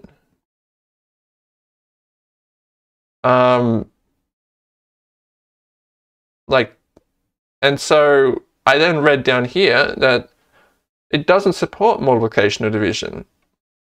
The operations are computed in microcode. So microcode is actually just a little programming languages that CPU uses to translate like instructions to the CPU thing itself. So here is the microcode on this ROM, or at least I think it's here. Nanocode? I'm not sure. Every CPU has microcode, right? It's just the way that you take the instructions and you map them to things to do in physical hardware. So another cool thing is we can actually look up the 8086 microcode. Someone has disassembled it. Yeah, so someone posted a high resolution picture of the CPU, and you can look at all the gates, too many gates. Oh yeah, I was right. So there is the microcode. So this section is responsible for the CPU doing stuff. This decodes an instruction. And then you have the stuff the CPU can do. This is a very basic CPU. Anyway, you can see how there's like all the microcode here. But from like a die image of this, you can actually just take the ROM and like physically extract it as bits. And it's partially documented in a patent. But this also does show some cool stuff, like stuff that isn't handled by the microcode. Junk code.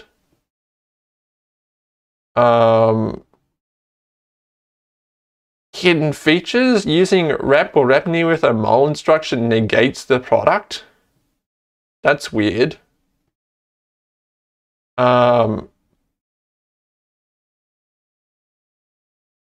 So what's actually interesting here is that signed multiplication and division works by negating negative inputs and then negating the output. So you have to store the state. They're talking about, you know, how do we do that? But it turns out they're using the rep prefix flag. So if you start with the flag already set, it will negate it. And that's pretty cool. That's also how like all the rapid instructions get done. It goes into microcode. Just for fun, let's have a look at some of the microcode.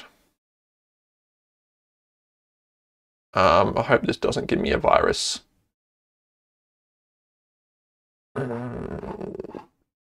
Let's look for mul.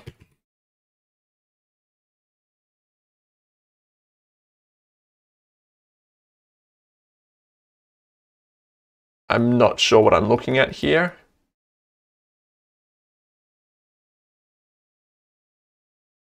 I'm guessing it's something like this. And you have all the flags and stuff. And this is what microcode gets mapped to. This kind of stuff. All CPUs have microcode. Nowadays, like Intel and stuff have so much damn microcode you can update it because they have bugs, and CPUs ship broken all the time with broken microcode, and then you have to update it in order to get things fixed. But yeah, it looks like we actually see here with the multiplication. It negates it there to F1. And I guess it just runs iml.conf or something, I'm not sure. But it has its own little language. And if you want to learn a bit more about this, I would suggest looking at like building an 8-bit computer, that series. This guy's series, he talks a lot about it, but essentially when it's time for him to implement some kind of assembly or whatever, he shows you how you use CPU control logic, which is a not found page here. But he does that and it works by implementing microcode. And so you're probably thinking, is there a way to avoid having microcode? And the answer is kind of yes. If you have a transport triggered architecture, then instead of actually having microcode, you just tell the computer what to actually do, how to move stuff around the CPU. So you would actually be writing code that says, put data in this unit, this register, then do something, and then you would wait for it to be like that to be finished. And transport triggered architectures are fascinating to me because they're basically like microcode, but your software is the microcode. And so here's an example. You move a register to operand 1 of the ALU, then you move something to a trigger, and then you get the result after a few clock cycles. And there's a while-based computer here, which is actually a pretty good example because you set up some gates, and the only instruction is like to move stuff between registers and then wait for the hardware to change the register and move stuff back. And this also kind of gets into like the kind of very long instruction with computers, because one issue with this here is that you have to know how long to wait until the ALU is done with something. So if it takes like, let's see, like 184 cycles or something, you would have to like loop. You would have to loop or just wait 184 there. And you actually get this issue with very long instruction with CPUs. Which is kind of like transport triggered, but kind of a middle ground, where you specify multiple instructions to do it once. I would have to find an example of it. But yeah, so you specify that instruction, and that one, and you used multiple parts of the CPU. But the problem is that you now have to know the internals of the CPU, right? You have to know how many units there are, how long things take so you can wait for it. So you kind of get the worst of both worlds, if you ask me. Intel and I think HP actually really tried hard to get this kind of thing mainstream with the writeNum, which is gone now as of 2020. And they really tried hard in order to get this mainstream, where you would have computers that are programmed using multiple instructions at once.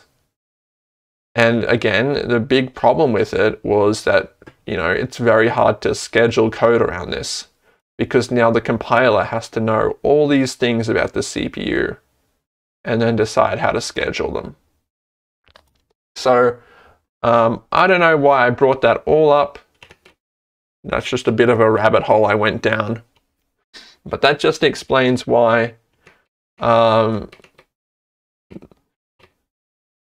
the multiplication and division blocks are exactly the same. Well, not exactly. They're kind of the same. They're in the same ballpark. And that's just because, like, well, they're done in software. They're not actual hardware. I mean, to be like clear, this changes later. Like newer CPUs, they absolutely are done in hardware. So this would probably be like, I don't know, 3 cycles now, while this would be like, I don't know, 64 at the max. So there you have your disparity, but not here.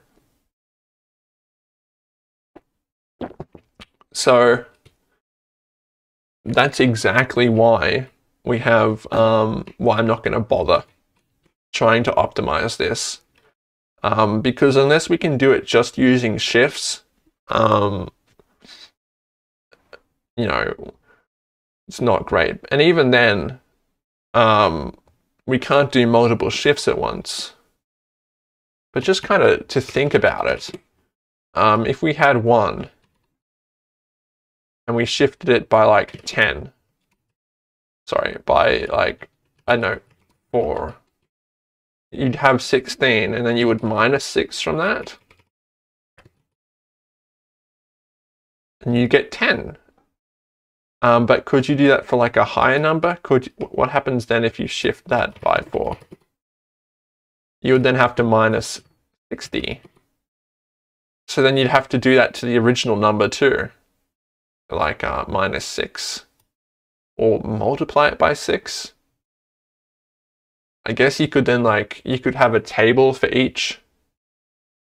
So this is also another way to avoid doing expensive stuff. If we shift something like by 4 and then minus 6, we could times something by 10. So like maybe times something by 10. So like if we do 5 by 4, I guess it's not going to work, is it? Minus 6. We would have to figure out what the difference is. 30. What's hex 30? What's 30 in hex? I don't know, I guess you can't really do that. Because the shifting is multiplying by 2, I guess. So 1 times 2 times 2 times 5 times 10, and you get 1, 2, 4. So yeah, probably not really a easy way to do that.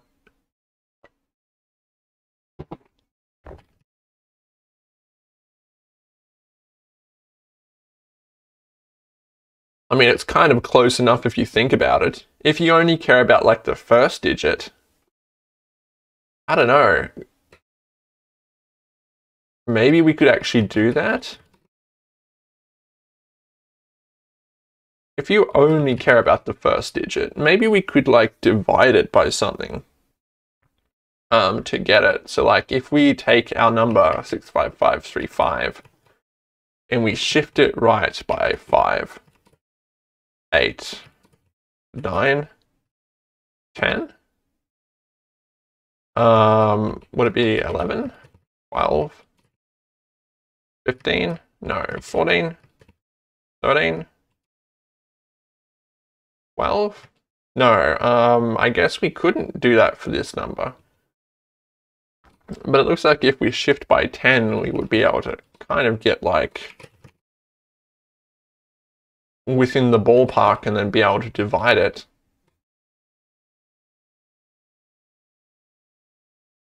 Isn't that interesting though?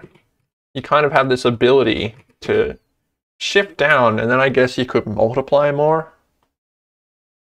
But then what would be for the next digit? Like, we shift by 10, what about 8? We want to get the 5.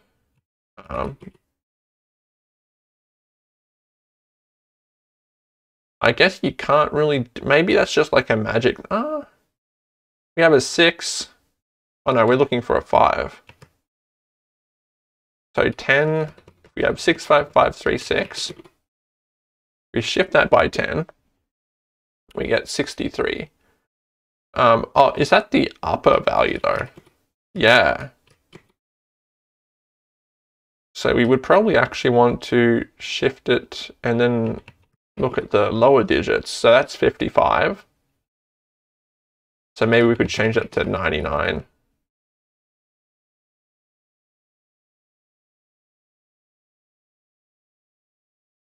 I don't know. I'm way out of my depth here. Like if we do that, 999, 999. Shift by 10, we get 9. Shift by 9, 8. Let's say we want to do 0 there, I guess. Shift by 9, 8, 7, 6. Is it 7?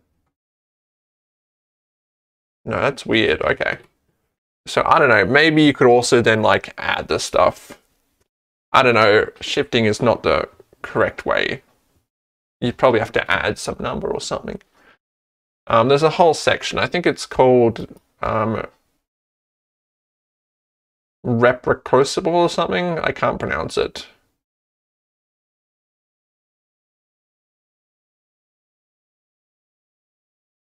Anyway, we're not going to do that.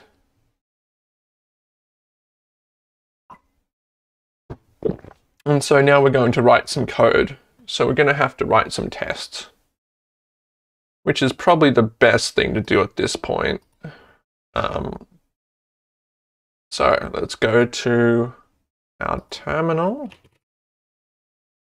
Let's go to this, and we're going to type in, what was it? It's not parse, it's string. Yeah. So let's go vim edit bot, edit drive C bot. Is it dev? No, drive C code bot. String.nas, and then drive C code test string.net, test string. Okay, so let's think about the first feature we want. Well, let's think about all the features. So we want to test signed numbers eventually. That's one feature. We would want to test padding eventually. We want to test that 0 is working. So maybe let's start with that. And then we want to test that 1 works, 1, 2, 1, 2, 3, 4, 5. How many digits do we have? 6, 5, 5, 3, 6. I think there's 5 digits. That doesn't look right. 6, 5, 5, 3. Yeah. So the maximum value is going to be 6, 5, 5, 3, 6. And I guess we'll just test. We physically can't give out a number, can we? So let's see. String test. We want to check the string function. And we want to check that it is 0. And the string in will be data in dot inout equals 0. And then we will say we want to check writeNum. We'll also have to pass like padding instructions and stuff eventually. Not sure how we'll do that. I guess in the BP register. Yeah, we'd have to do that in the BP register. That's okay. Or maybe the read register. We could temporarily put read as the number. Sure, let's have the number be read is the number and in out is the padding. There. So that's kind of weird, but whatever, it's registers.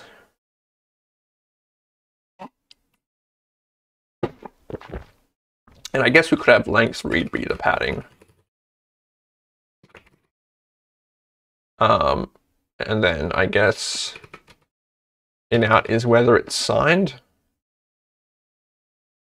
There we go.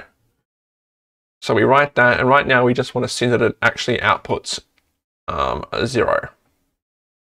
And then data out dot write plus equals 1, and then write length write should be minus equal 1. So let's get this. We're going to be test writeNum 0. Check that we can write the 0 correctly.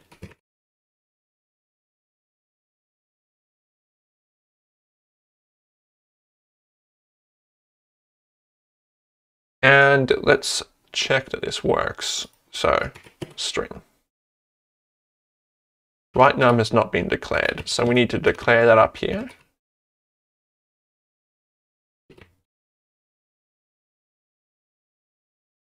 And I think we need to also jump over to here and do write a number. Si equals number, bx equals padding, x equals signed. Global writeNum. It's weird that I put it. Why am I putting labels after that? Like, not that, semicolons. So writeNum, right now we're just going to return.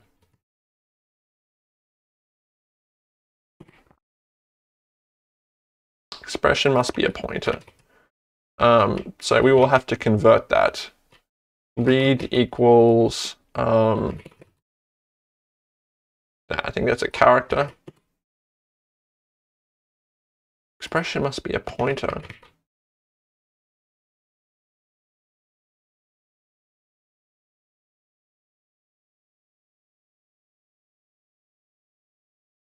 Expression type is character L value. So assert int here. I guess we have to, that should be a, I think, single quote to say that it's a character value.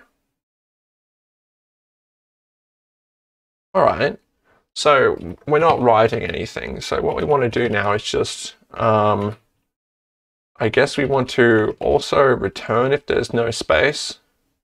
But if we use write character, we know that's going to happen. So what we want to do is move AX 0, then we want to do write character.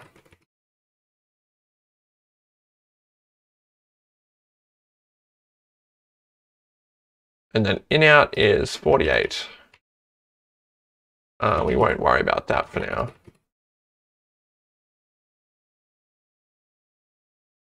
Actually, if we push AX and then we pop AX, we can preserve it.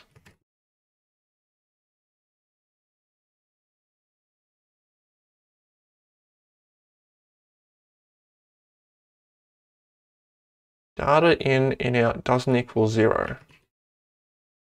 Oh, I changed it in 2 places instead of 1. That's not smart. Don't do that. So red is not equal to 331.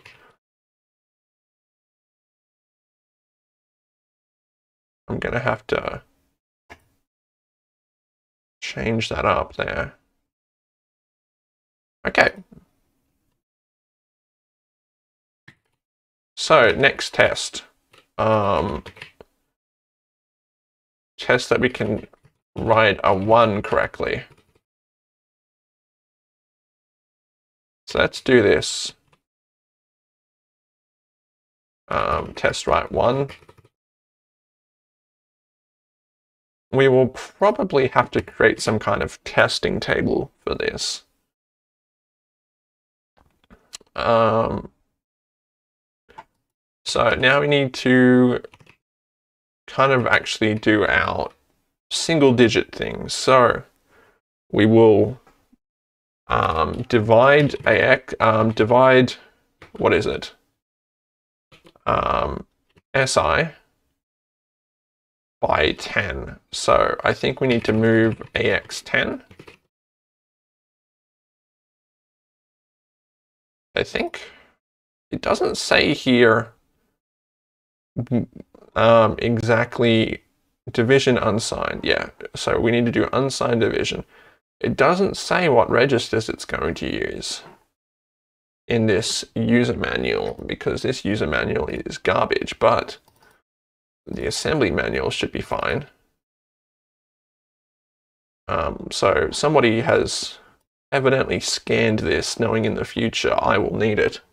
Div, page 8.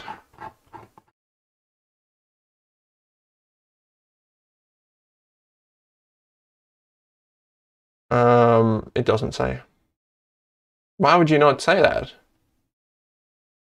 It takes a memory address or a value, I guess. So it would be div10.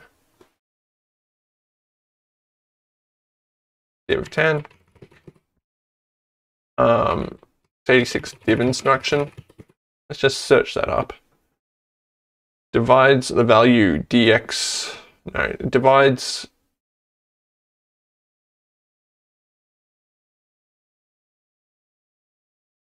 Divide ax. So maybe we should be putting the value in ax. That could be a good idea, actually. Yeah, so let's decide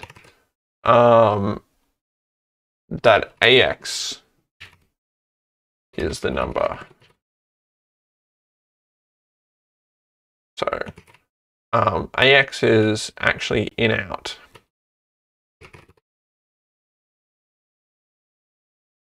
Data.inout equals 0.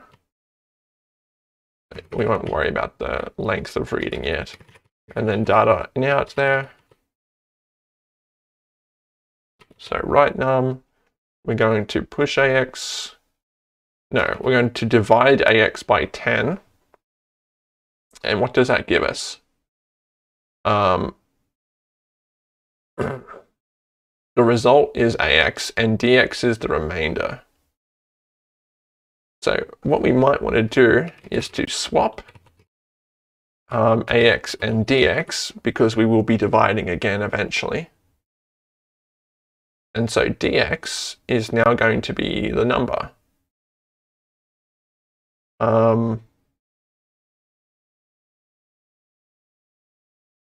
So I think, yeah, remainder would be what we use next. We're going to push dx, I think.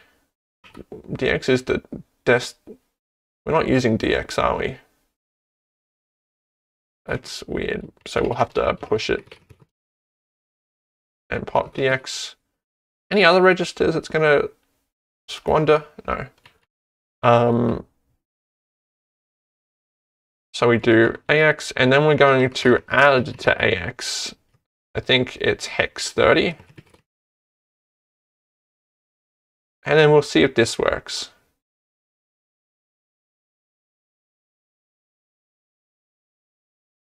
How you doing, cat? Valid combination. 45. I think this would be, we want to divide the word by 10. Yep, my cat's okay. Invalid combination. Divide dx ax by 16. Divide dx ax by 16. Is that a memory address? Let's just see. So double byte temp equals dx ax. So is that an address divided by source? Maybe it's adding something to it. Let's just move dx 1, 2, 3, 4. Let's also see, so we want to divide by source, and source is 16. We want to do a register of 16. Let's actually pop the base pointer there, and we will divide, move BP 10, and we will divide by BP.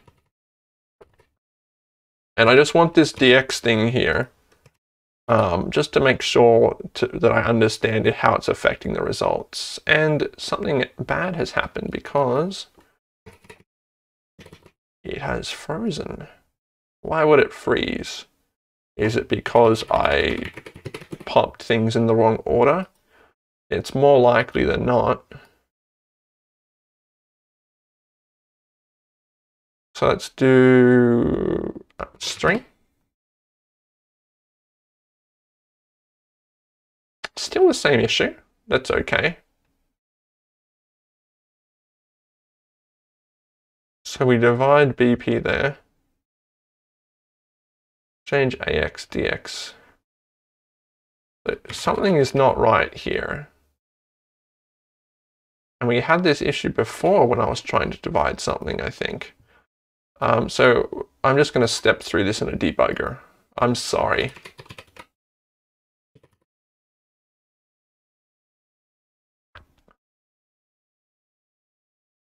What? What? Error? What? I just want to do a debug equals W. Oh, I have to set. Okay, quit. Set debug equals W string. All right. So let's run.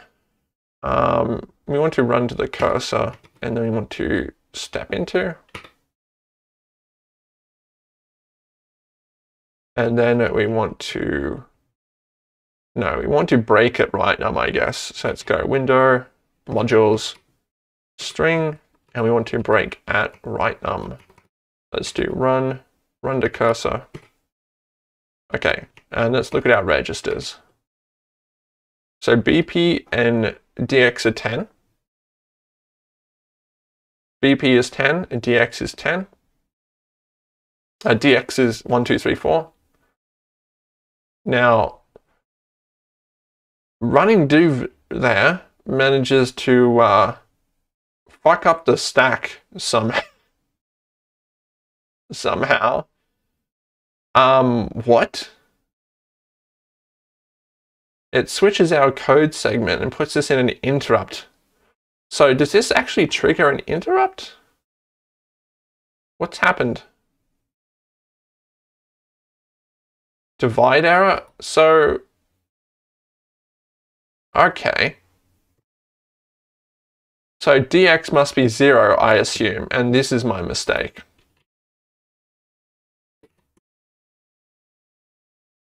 I think.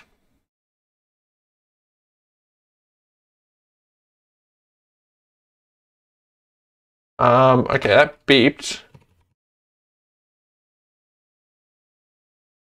So DX literally acts as high bytes. So inout doesn't equal 0, got 48.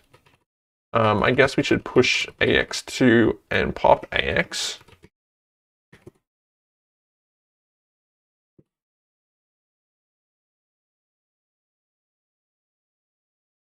And in this case, we get 1. What should AX be?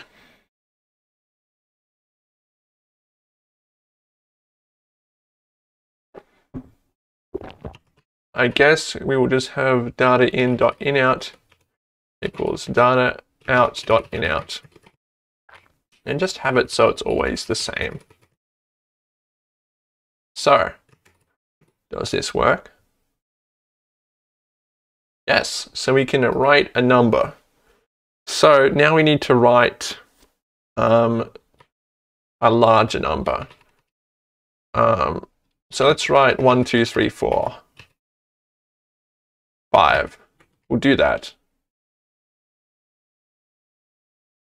This is the big one, everyone. 1, 2, 3, 4, 5 correctly. 1, 2, 3, 4, 5. And that is how many digits? 5, I think. And then we do string compare, I guess. I don't know why I pressed the wrong button there. So we want to string compare out with 1, 2, 3, 4. And the length is 5. Okay.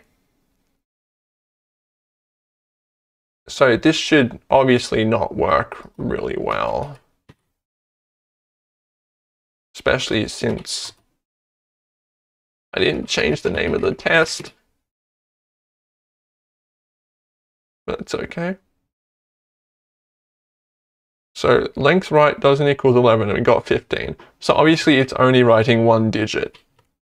So we need to add a loop. And so what we're going to do here is look at my prototype code. And so we're going to ignore all this. We're going to start with place is 5. So we're going to move dx. BP is going to be the start number there. We're going to move AX. We can't use AX. We're going to have to put the place somewhere. We're not using for this BX, are we? No. So BX. So move BX5. That's the number of places. That's the start. So this is the setup. And then we're going to have move DX0 to divide. Then we swap it around and we write it. So let's do loop. And now we want to compare BX0, I think. Jump, not 0, loop. Let's do a quick review of what we're doing here. We need to divide BP by 10. Oh no. That's gonna fuck everything up, isn't it?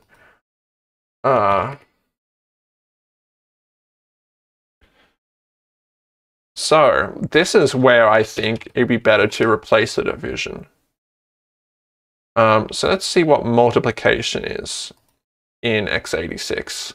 If it's just a simple instruction, then we could reduce some register pressure. dx ax equals ax times, okay, so that's also gonna blast us. So can we multiply by 10 with shifts? I mean, we could multiply by 10, shifting left by 3 places, then we shift by 1. So you would create 2 registers, then add them like that.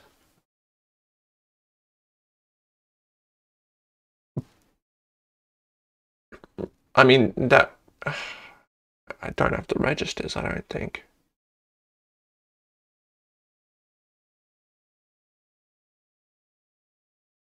It's a distribute property. That's math stuff. Okay, so we have a slight problem. Our divisor is, we need to divide that by 10. We could push the stack or whatever.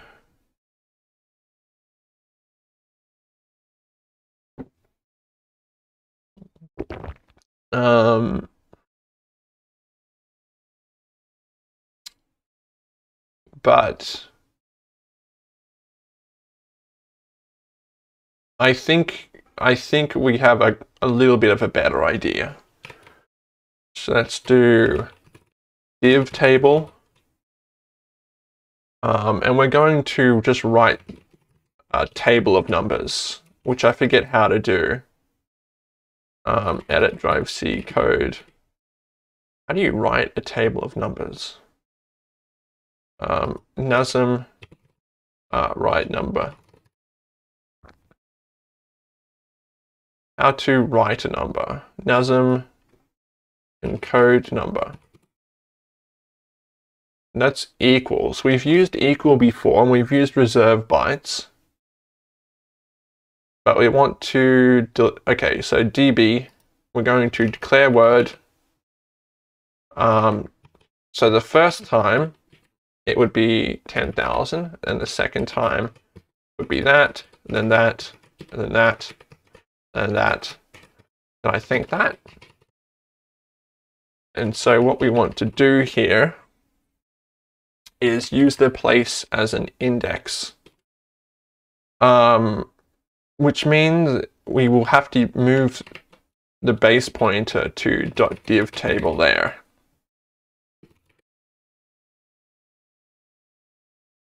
Oh,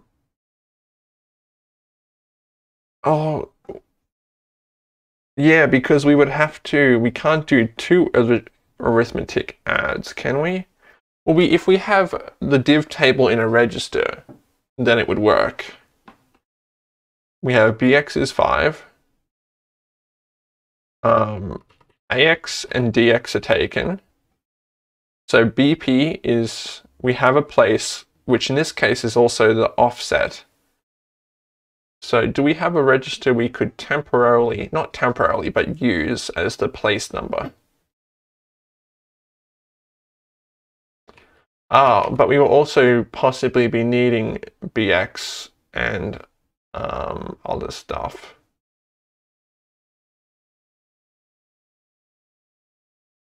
We're under some really tight pressure here. We will use BP and some very tight pressure here. Okay. So what we could do is just move BP over here, div table. Then we add BP, BX, but we need to multiply it by 2. And we can shift left BP, I think. Oh, I don't know about this, but it's certainly not great, but we don't have a register free because we also need 2 more registers. We need signed, and we also need padding.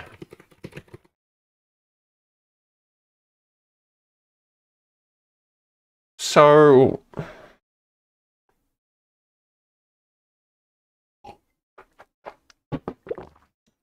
let's see, padding. Padding will have to go on a register. We have BX and BP.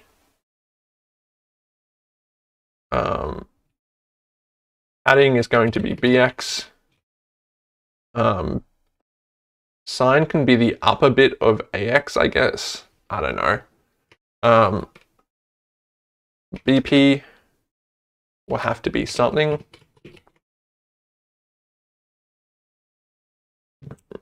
We could just move it with div table. But we also need the place. So BX is place too, which isn't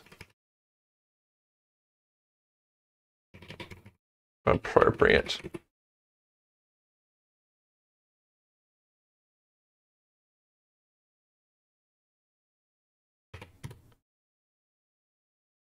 So we have sign, we have padding, we have place, and divisor.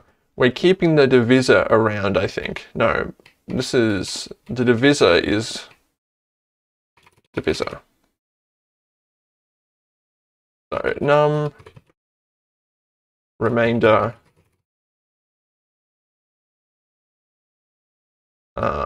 let's remove the BP stuff for now. So we have AX, DX, we'll worry about BX in a second. But we need a place. Just quickly put this back to how things were. And quickly test if this has exploded everything. No, good. So we need a signed thing.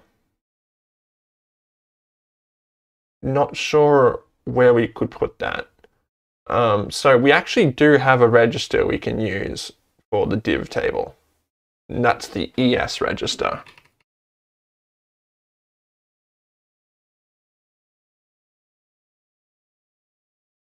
Pointer. And so we would want to move ES div table, and then we would have to pop ES over here. And then what we would do here is we would move DX. Well, we don't want it to divide by 0 ever.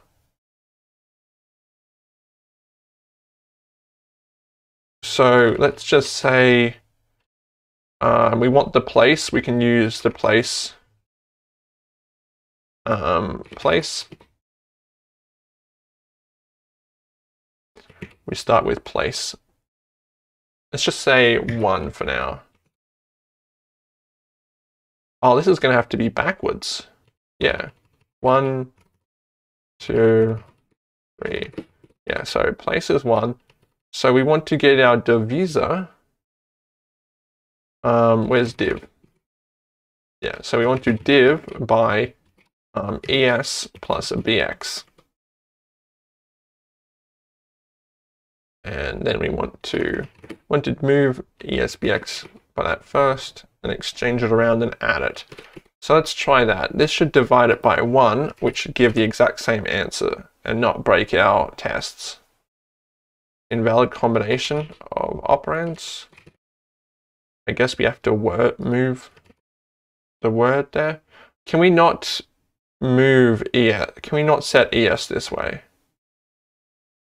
x86 move es.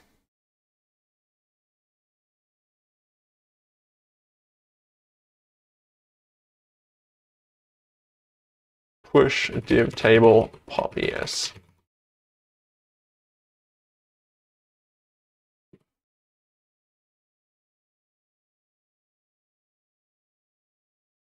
Okay, that fixes that kind of. And then we have to divide by the word at this memory address. Invalid effective address.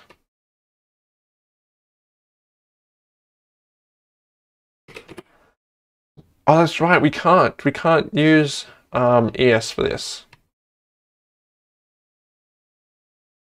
Hang on, let's go back to that page and just look at how we can do the displacements. Bookmarks, page 31, I think. Page 35. Yeah.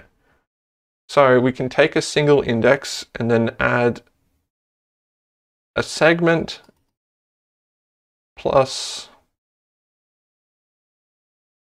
ES. Okay, so we actually can do this. I just need to put ES in front of it. So ES move word BX. And we divide it by that. And that fails. Now I'm going to guess that's because I messed up my pushing and popping. We push AX, we push DX, we push ES. We also pushed BX, but we didn't pop BX. Lots of pushing and lots of popping to be sure.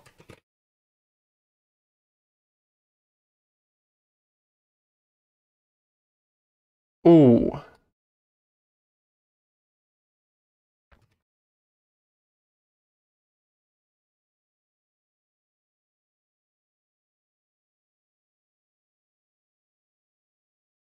Okay, so that's failing at 148.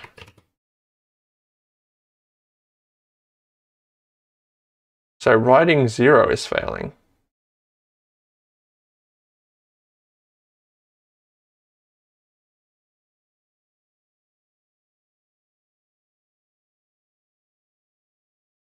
Because what? Out is not 48. So are we not right charactering? What's the issue here? Why is it not right charactering? We still have CX and DI. Are we using ES to write?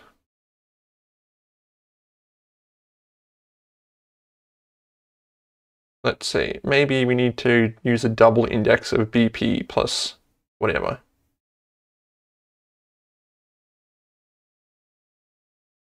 Out 0 doesn't equal, okay, well, I mean, I'm pretty sure I am, it's not writing it. Is this because write character needs to, oh shit. We're relying on ES here. Oh god damn it. Alright, it's fine. We'll just use BP.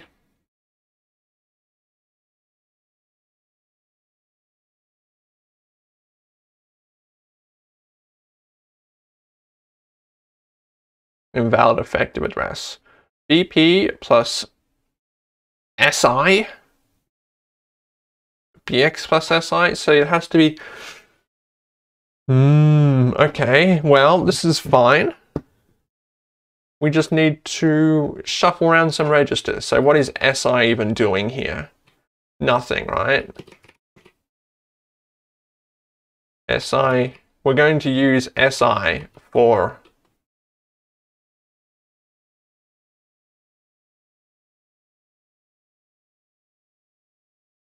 okay, so we have to use BX, BP, and SI. So we have to use BX or BP and then SI.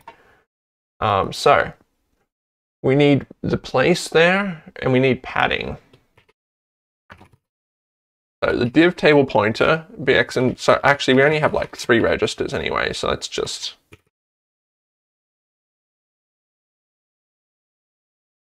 I mean, we don't need to pop SI or BX actually,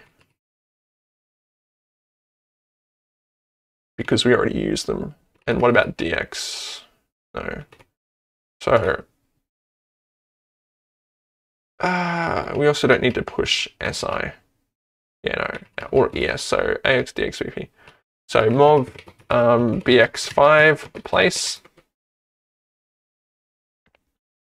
We also don't need to push AX.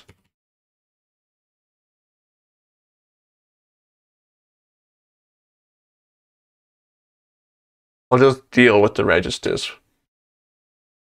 being a certain way.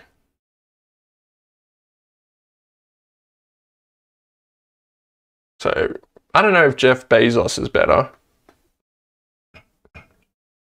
Going to pour some more tea. So the remainder is DX. And we have to have that. AX and DX are set. BX can be the place. SI, if BX is the place, okay, we have to decide, is SI going to be the place? Or is it going to be a pointer to div table? I think so. I think it will have to be a pointer to div table. So move SI div table. Move BX1 place.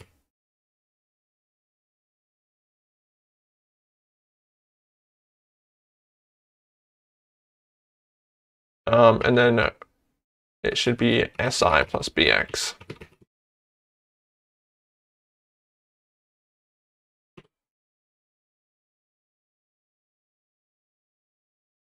And then we fail because in-out is the wrong value. What we might want to do is just move AX 0. Maybe? AX should be 0 actually, by the time we're done dividing everything. So yeah, AX can be 0.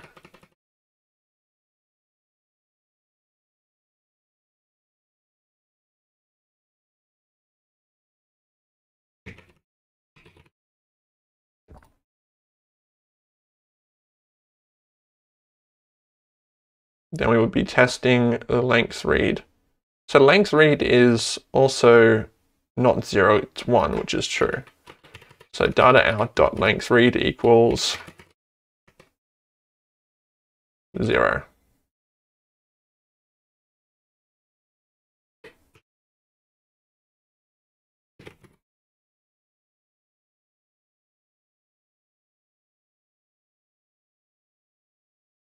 Font awesome. What did font awesome do?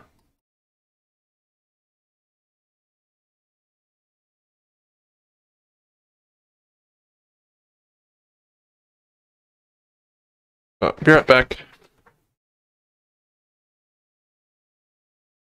All right, I'm back. Maybe using fonts for images is not the right idea. Okay. So length read. Why is this erroring? Because I'm not moving 0 to the place.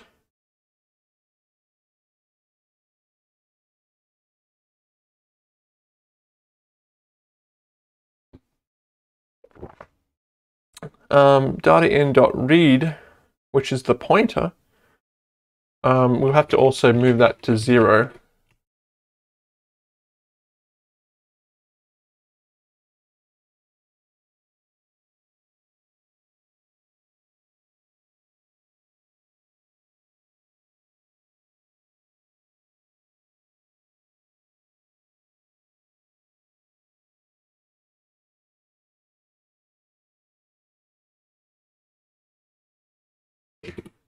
It's fine, I believe you.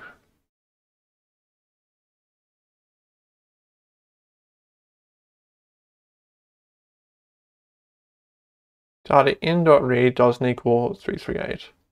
Got 0. What? Maybe I need to set data out.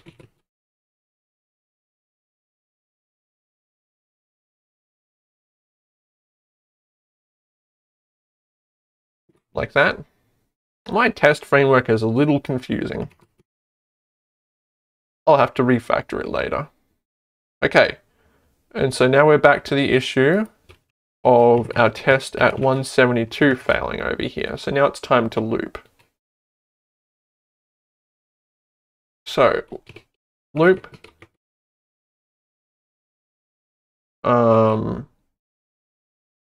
decrement place, jump if place is 0, jump if not 0, loop. Let's see if that works.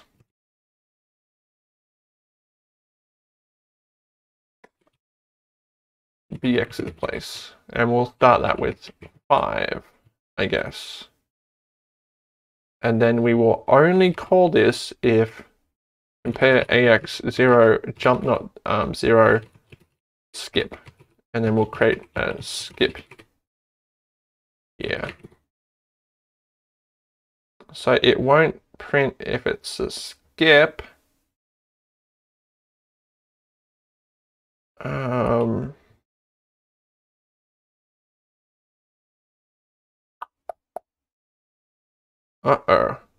Because now we're hitting the complex logic here. We don't want to print if it's a 0 unless the place is 1.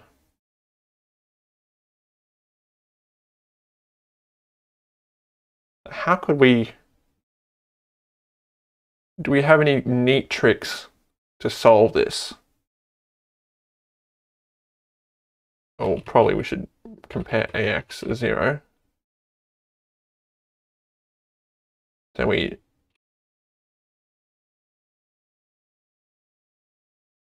So this will not print a 0. In fact, it will skip over it.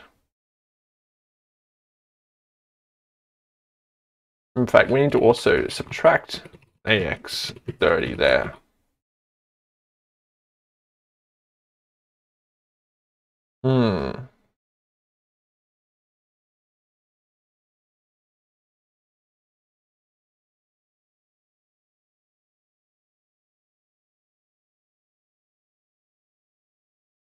So let's look back at our code.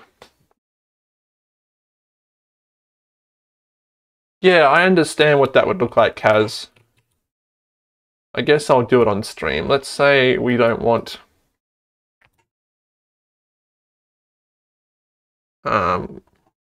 overrides, fonts. No fonts for you.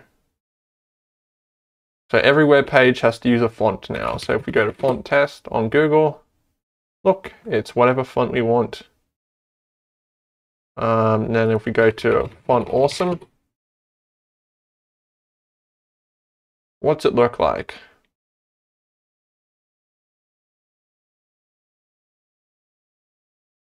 It looks kind of okay to me.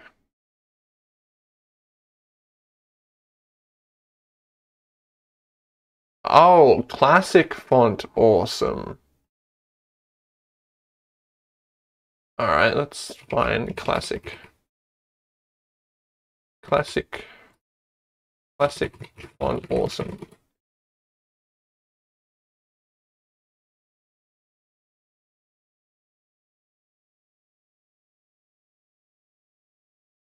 Looks okay to me.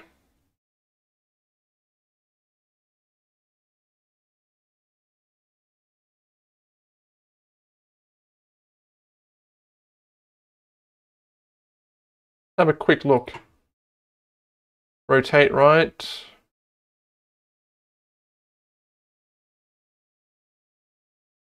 Font Awesome 6 Pro.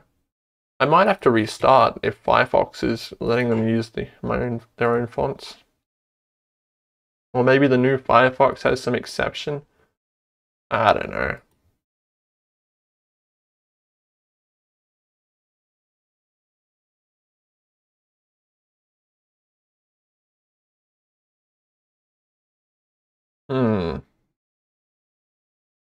What font is this?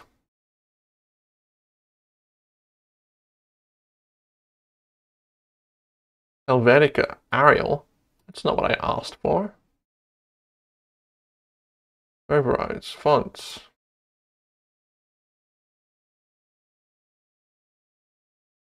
Oh, there's different fonts for different writing systems, I guess.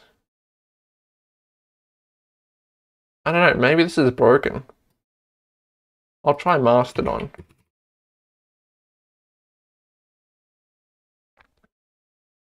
Looks fine to me.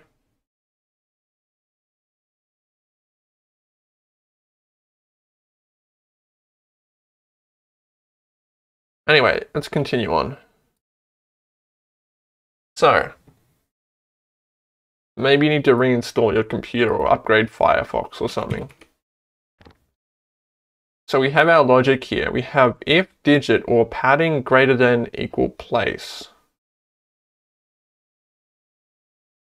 So this is how we solved it. So we need to, if digit, okay, so we need to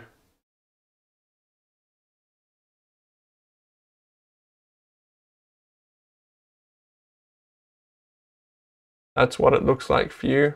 Am I going to click that link on stream? That looks like a sus as heck link.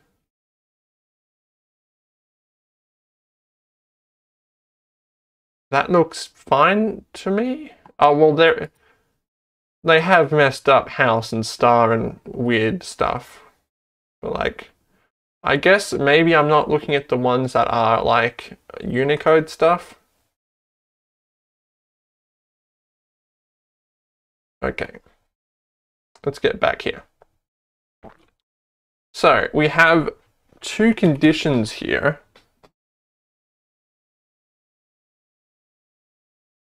Social media uses star and heart for everything.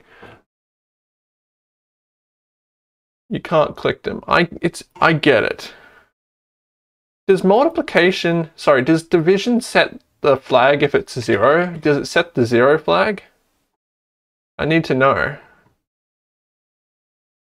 The 0 flags are undefined.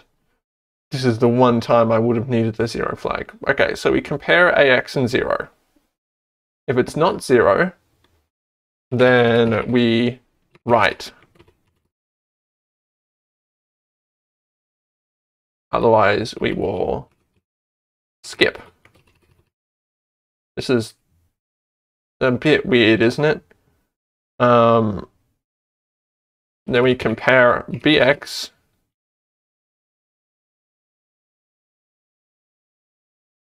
zero. I mean, I just used the installation of Firefox. It's fine.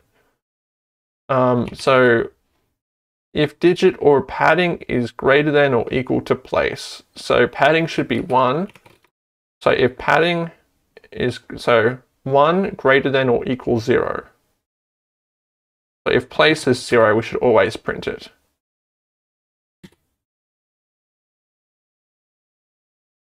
And so then we write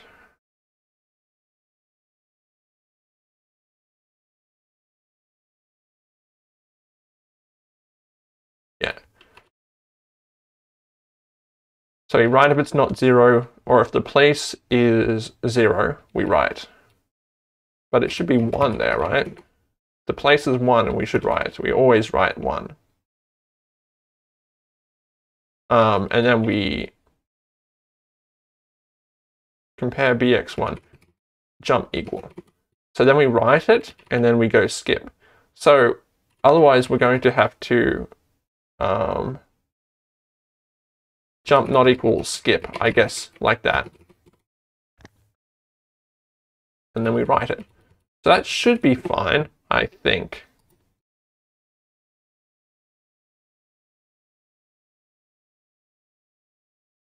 data in length right doesn't equals 15, got 11. That's interesting. That's on 161.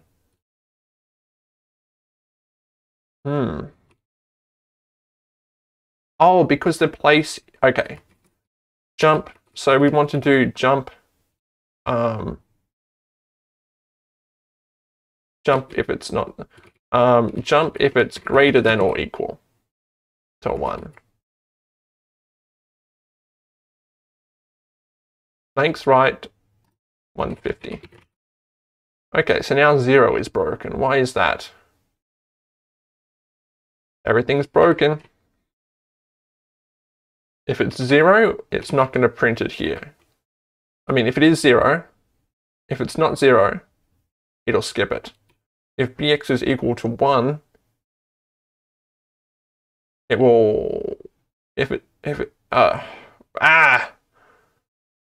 bx is equal to, that should be 2. This should be jump greater than.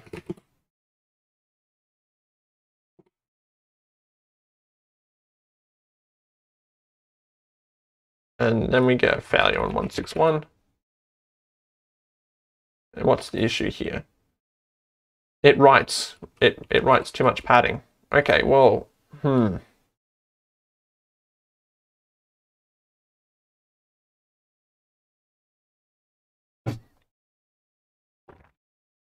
It shouldn't.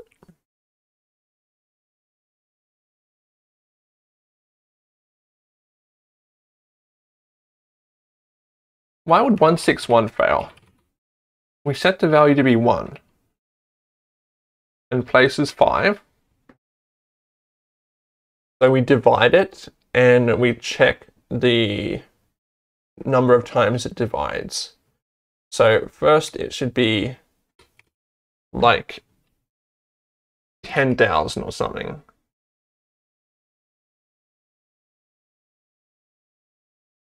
And then we do compare if it's 0. If it's not 0, we always write it. But if we're in the first place, then we always write it too.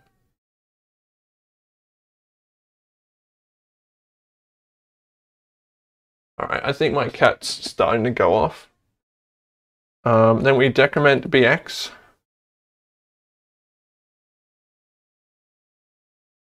Is this table messed up? Do I need to do that? Si plus bx, so plus 0. So 1, 2, 3, 4, 5. So it's writing 5 digits, I think. Yeah. So what if we, compare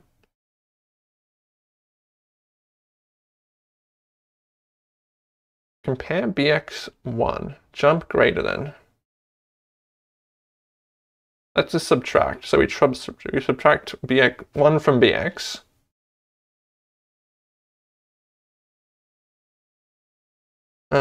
Let's just say we always print if bx is 1. Jump not equal 1. No, because it could be greater than 1. So if it's 5, we need to skip. So 5 is greater than 1. Is 1 greater than 1?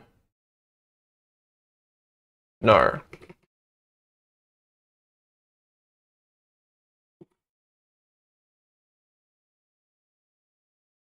All right, we might have to, let's just mess around a little bit. Let's just try jump less than, jump not equal. Maybe we could try jump greater than or equal.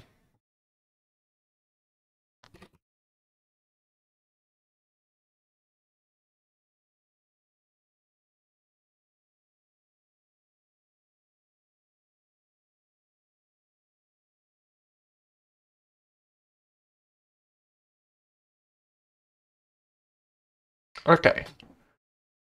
So it looks like jump greater than was actually kind of working.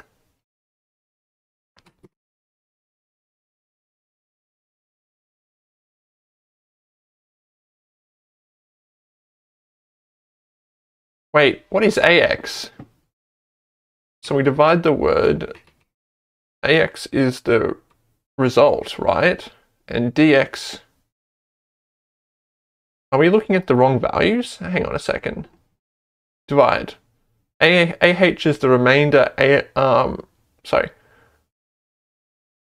AX is the quantity, DX is the remainder. We do the division and we put the remainder in AX. That's wrong. It should be over here, I think.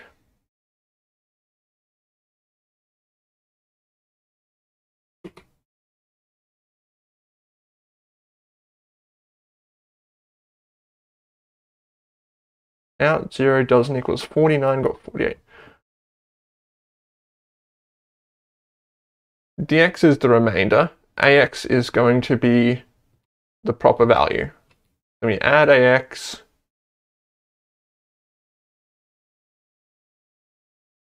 And then what we should do is move DX to AX.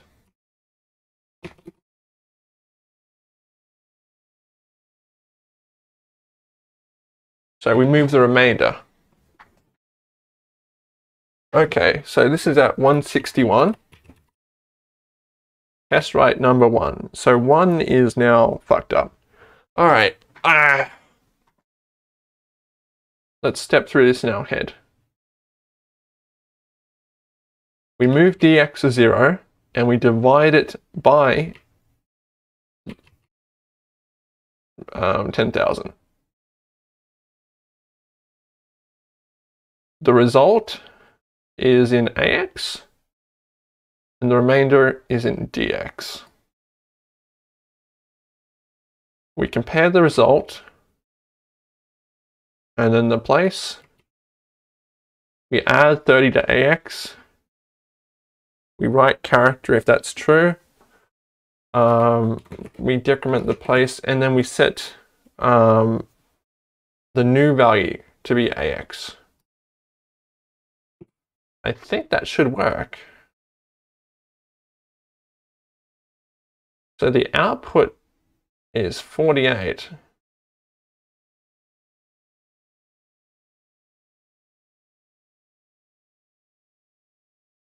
We're going to have to, we can't avoid it. We have to use a debugger.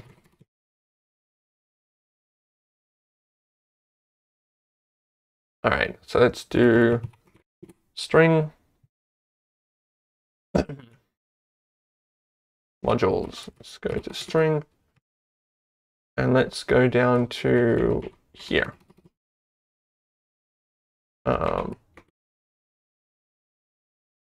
Window modules string, and we will run to the cursor.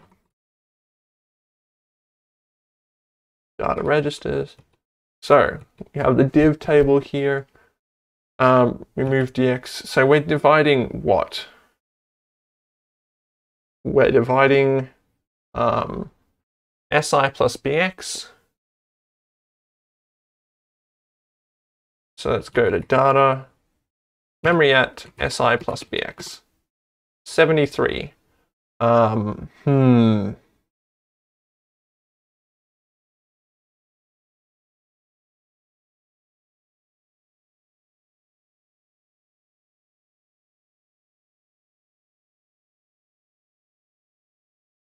don't know if that's true, right?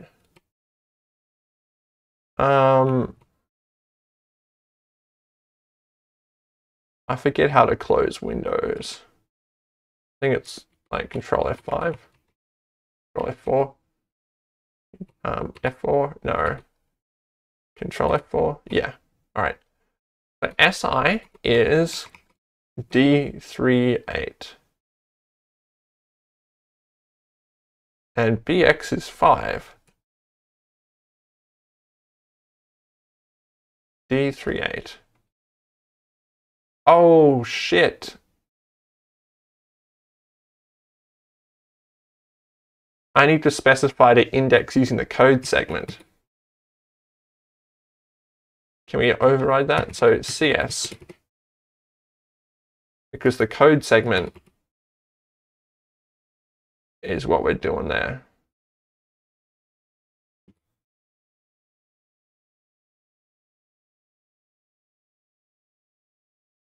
Don't reject their request, you coward, you nonce. Okay, 161. So let's go back to the debugger. That's one bug. That's one bug. Okay. Window, modules, string.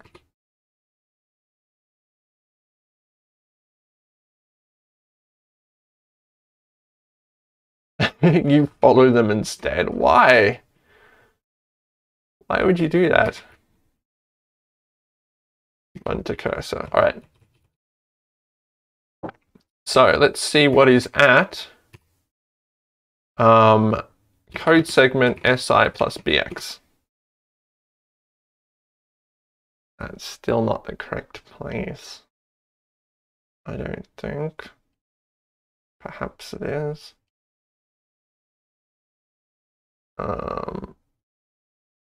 0064. Oh, that is the place, maybe? Or is it 6400? No, it should be 0064.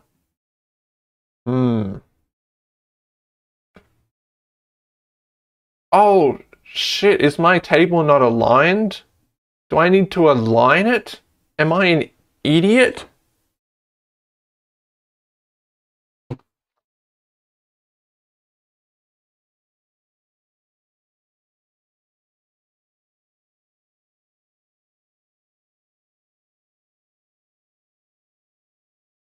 I shouldn't have to. Oh, I think you can do like unaligned words. So move SI. Show me that. No.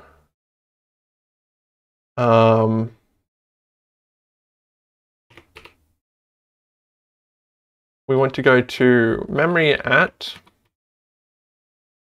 code segment SI.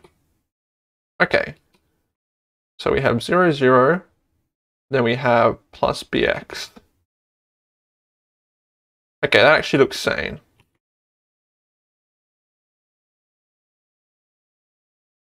All right. So where are we at? We want to divide it, and the division should be 0. Yep. If it's 0, let's check what BX is. 5. So if it's greater than, we're going to skip. Okay, now we have the remainder, which is 0. Skip.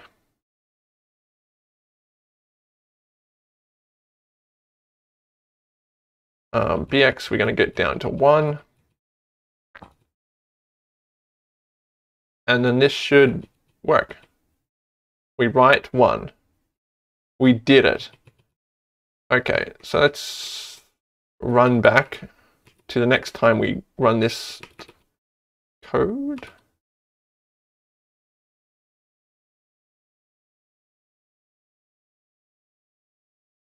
Okay.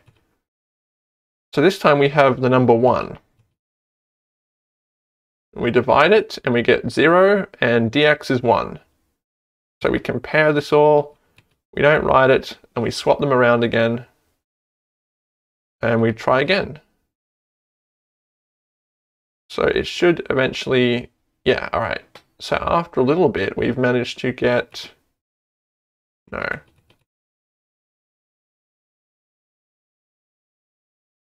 Okay, AX is 1. And we write it. But BX is 2. What? BX is 2.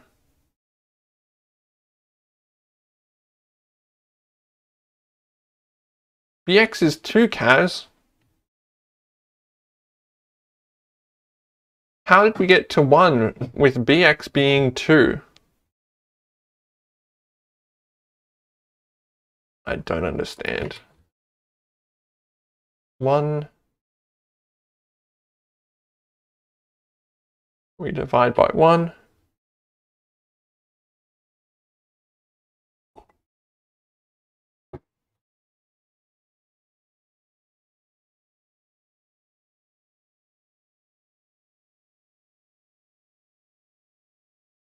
Something's fishy here. I think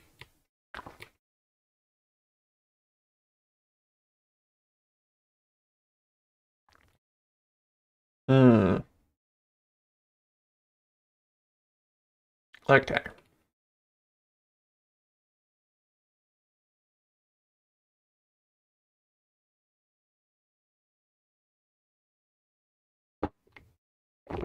I think this design might actually be kind of bad because we divide by 1 at the end.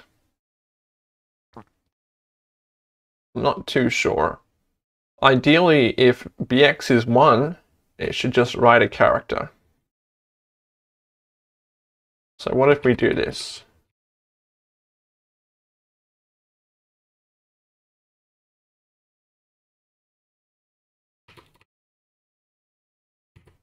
So bx is going, we're set to 4. You turn that down.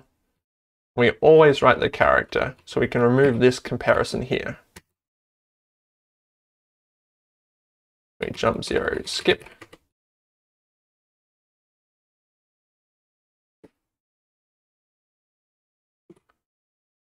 So we always write a character.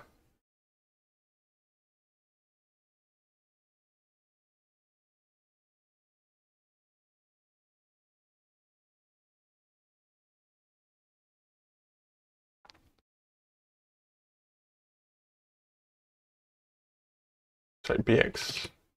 How many did it write there? We're at 172 again. So I fixed the case of 1. And this wrote only a few. So perhaps we need to loop a bit more. I think 5.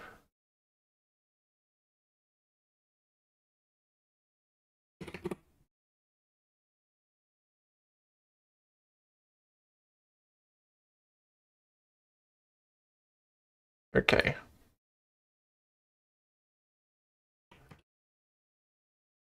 So we'll do place 5.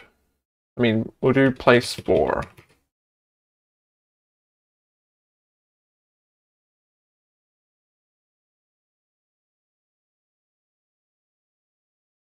Let's remove this stuff because I kind of know what we're doing here. So we move dx to 0, we divide it by 4. So 1, 0, 1, 2, 3, 4. And if it's 0, we just skip, and then we go to place 3, and 2, and then 1, and then that's skipped, which is fine. And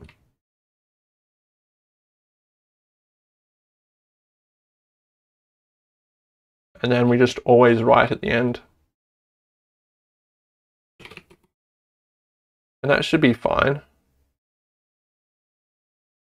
That saves multiplying the last. The only reason I really want to do that is to save dividing the last number, because that's just like, why? And that also covers the common case of the 0.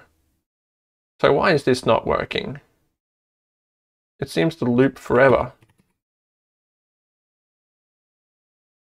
Oh, it doesn't. Length right doesn't equals 11. We got 13. So 16 minus 13 is 3. So it's printing 3 digits. It's writing 3 things instead of that. I guess we will have to look at the loop in a second. We'll have to like check one last time.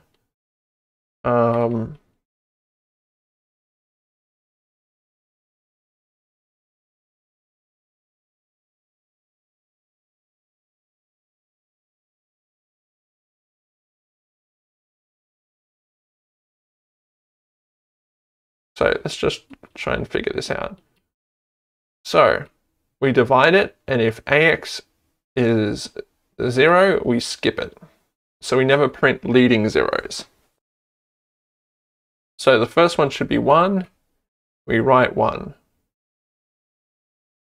Then we write a 2. Then we write a 3. And then we write a 4. So what happened here? Let's set the debugger up.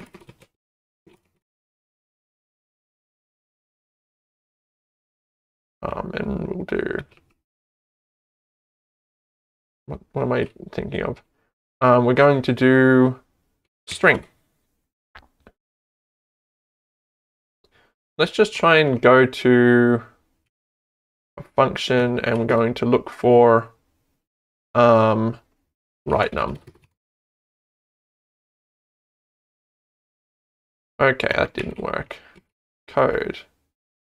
Modules. Okay. Let's go to writeNum. And we will run the cursor, data registers, run the cursor again, and then run the cursor again. We have 3039. So let's see, we divide 3039 is 1, 2, 3, 4, 5, and we're going to divide it by some factor. And that gives us 7b and 2d.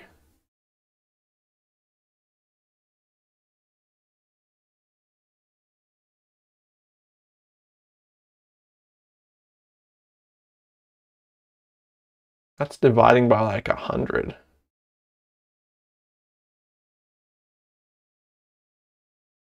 Fuck. I know what's happening here.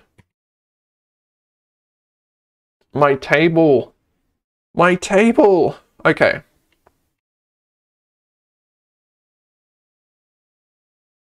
Using the place is not going to work. We need to shift it right after each loop. So we start there, and we'll do it backwards. I must have like, I was specifying a byte address, not a like word offset. The offsets are bytes, not words.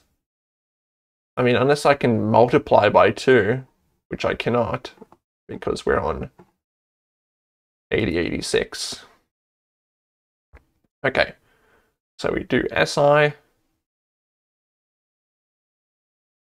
I guess we can just use BP there.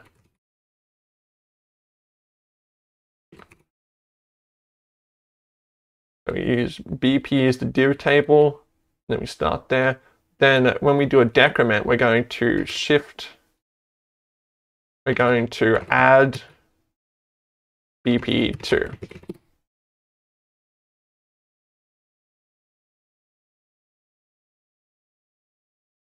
There. All right, this should work.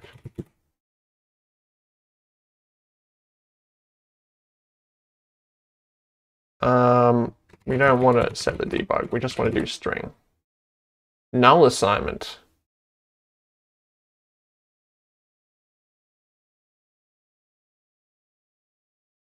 God damn it. What? This should be pop base pointer. No, I was moving the base pointer to 0 at the end. I swear. It works! We managed to print it, we managed to write a big number. Look at us. So now we want to test with padding. 0, 0, 3, 4, 5.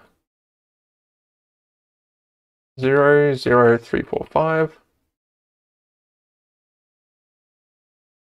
4, 5. So we want to set the padding here to be, I guess we'll set it to be, I don't know, 5. Add to 5 digits. 0, 0, we can pad a number.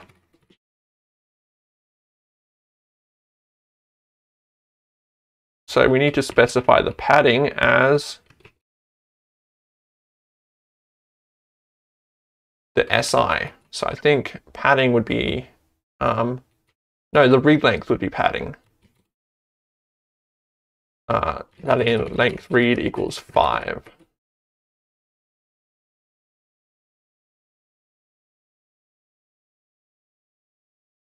Which kind of makes sense if you think about it. You know, we're reading a certain amount of digits. So let's have that fail first.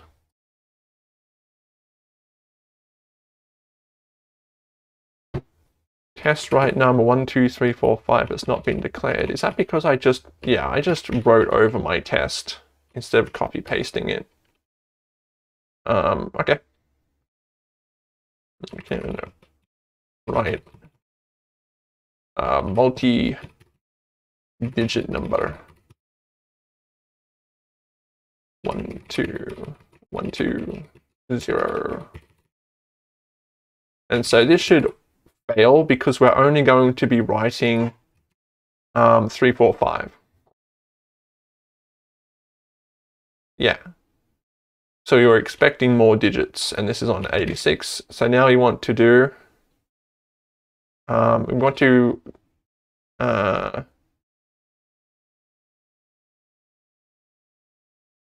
so we're going to have to subtract 1 from padding. Sub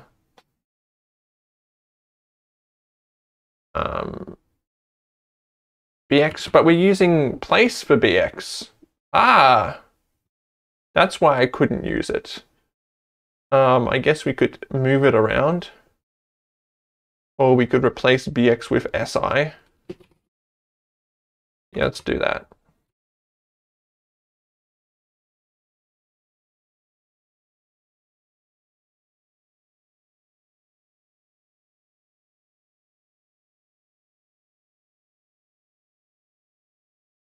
So we move si, and that will be the current place, and then we will have to sub bx1, or decrement bx. Place padding, replace -1, and then we will have here, we want to compare. So if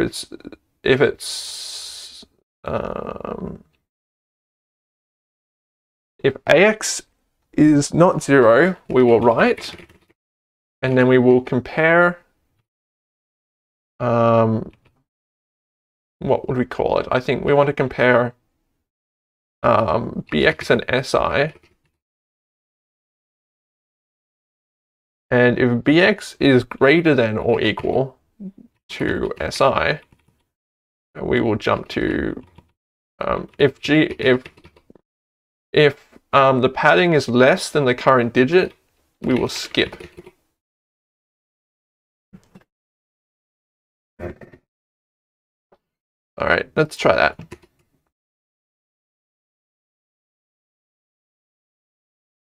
Did that actually work first try? It seems so. What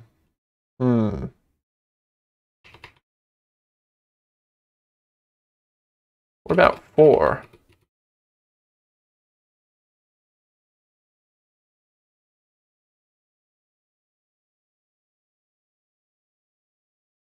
Check that we can check that adding partially, I guess. So this will be 0, 3, 4.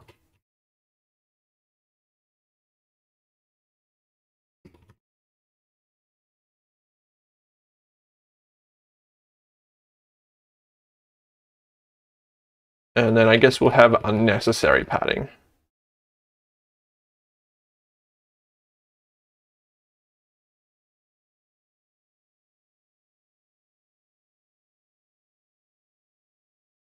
Check that we don't unnecessarily pad a number.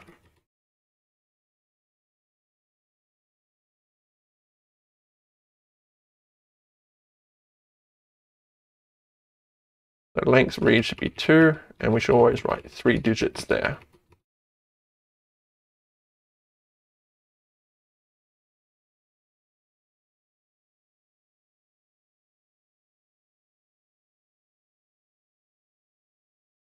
Did that just work? It looks like it worked. Unless I've like managed to really mess up my tests.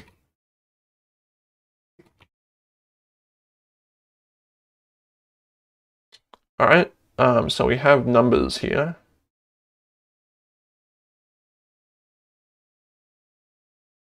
I guess also case 1. I mean, yeah, it doesn't matter if it's less than whatever.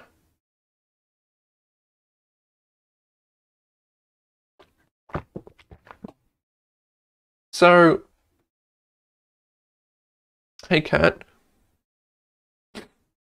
Actually, I just had an interesting question. What if we add a padding that like is really big, but we're not going to use this? Padding must be padding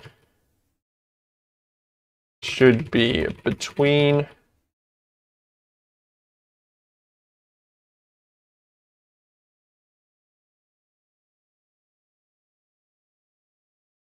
5 and 0, I guess. I don't know. Optionally, padding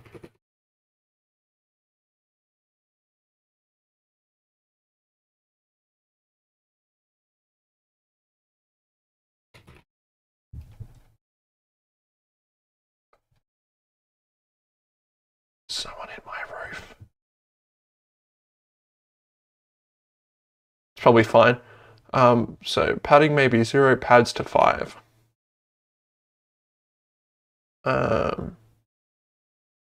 Pads to 5 digits. So what if we specify something greater than 5?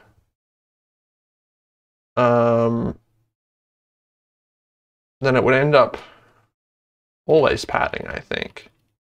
Yeah.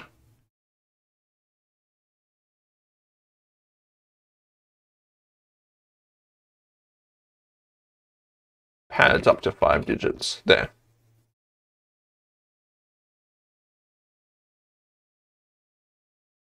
So now you want to do the signage. And this is actually just going to be quite easy. Because it's just going to be a wrapper that wraps around and negates it. So I'm just going to be right back. I got to use the bathroom.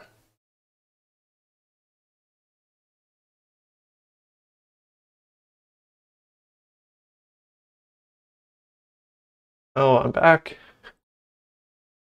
So our write number should be write and unsigned number.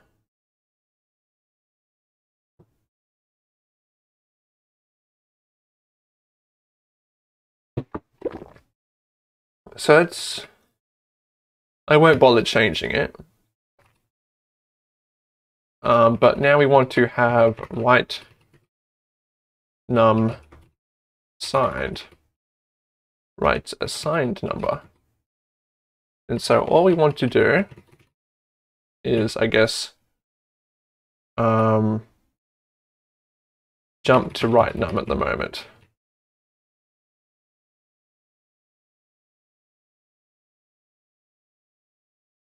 What are you reading? Stop reading stuff.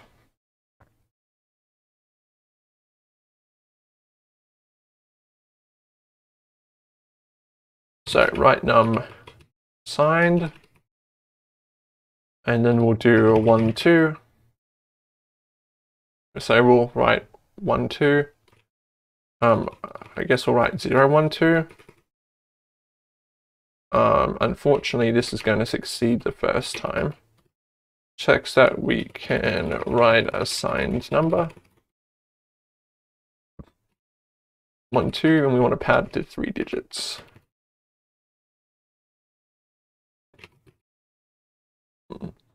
We don't put a plus in front of signed numbers for some reason. It's kind of weird. Test writeNumSigned.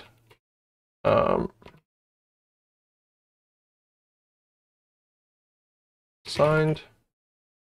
Test writeNumSigned.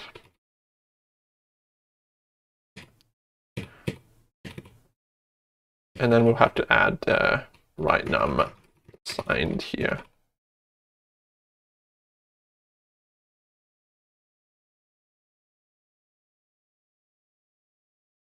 So,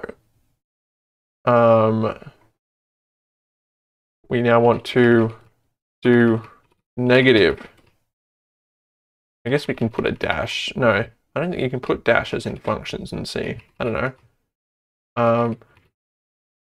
Right, negative number.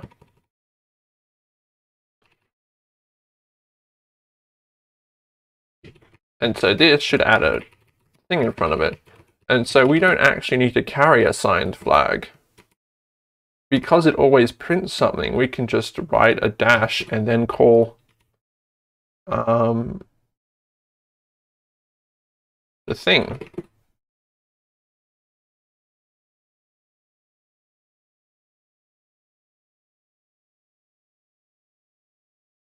So let's see.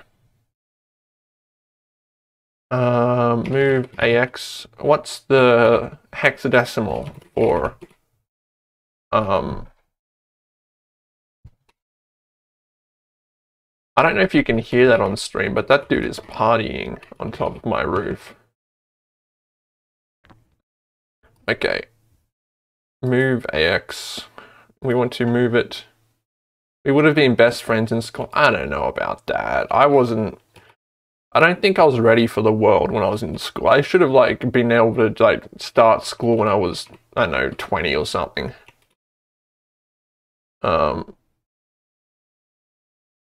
So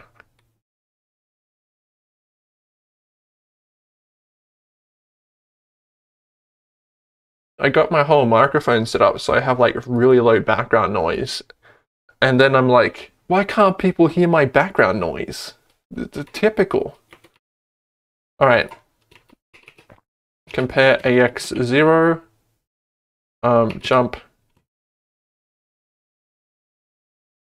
Jump greater than writeNum. Otherwise, we just jump greater than or equal. Otherwise, we're going to move AX, then we're going to neg, then we're going to call write character, then we will neg AX, and then jump to writeNum.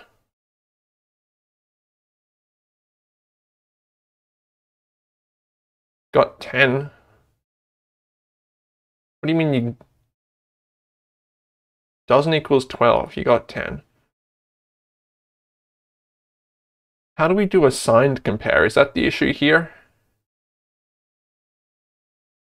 Move AX 0 2D. Oh, I need to put AX somewhere. What's a register that gets clobbered? I guess BP. Move BP AX. Move AX BP.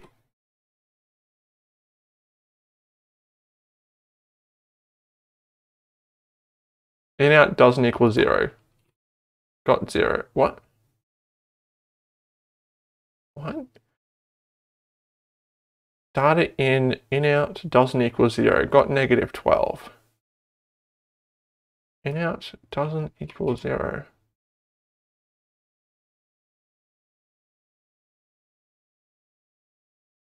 How is that possible? It should always be 0.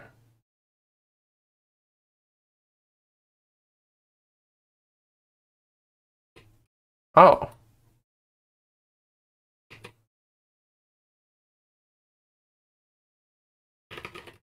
Data out dot in out should be 0. Wait, is that a failure? Have I not been testing this?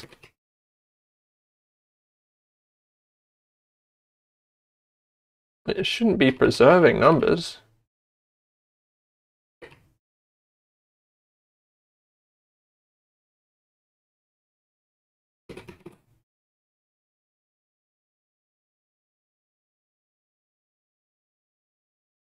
In out doesn't equal 0, got negative 12. I see. So I'm somehow preserving the AX register. I wouldn't bully you in school. Alright, so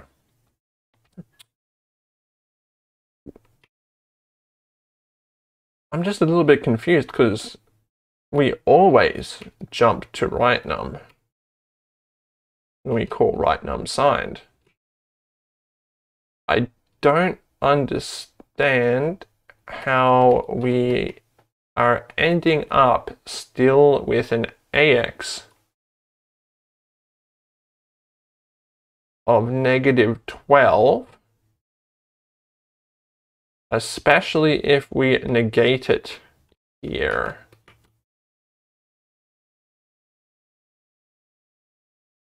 We are going to have to enter the debug.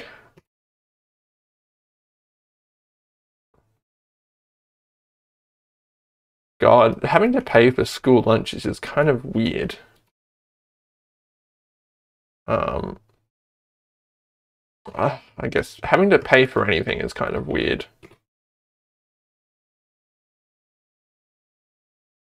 Why is money a thing? Okay. Run to cursor. I'm stealing you. But wouldn't you just buy soy milk instead? Okay.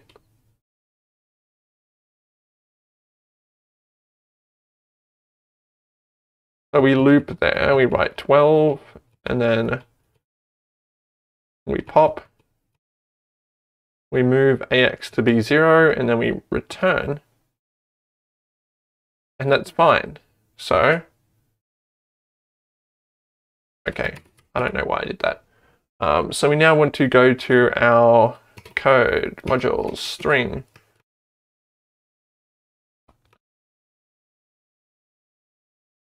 We want to go run to cursor, data registers, and then we want to run to cursor again.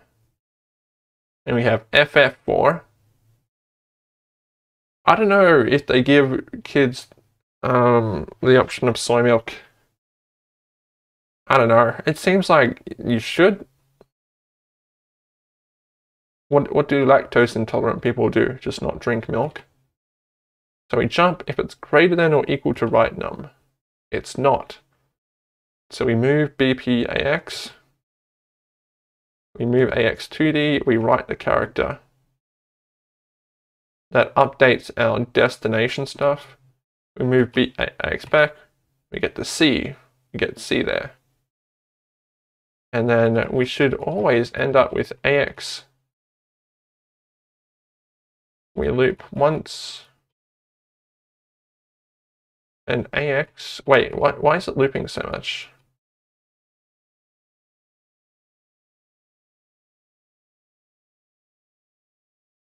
How's it possibly failing?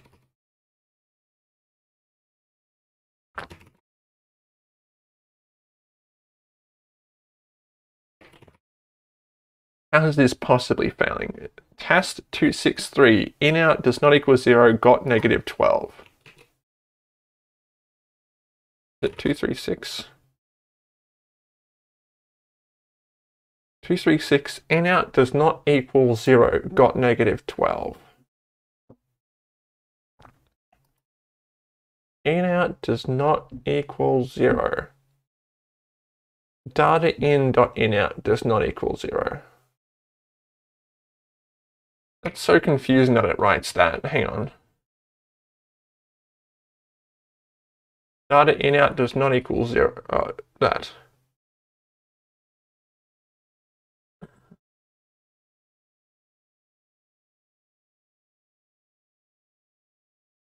data out.inout should equal 0.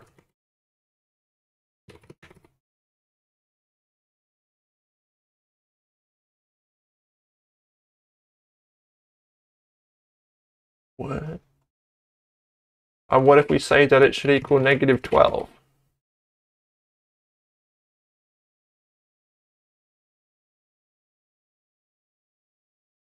Data length red doesn't equal 0. Got 3.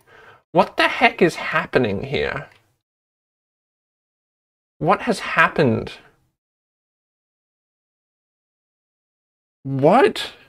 Now it's saying that the length red is not equal 0. It got 3.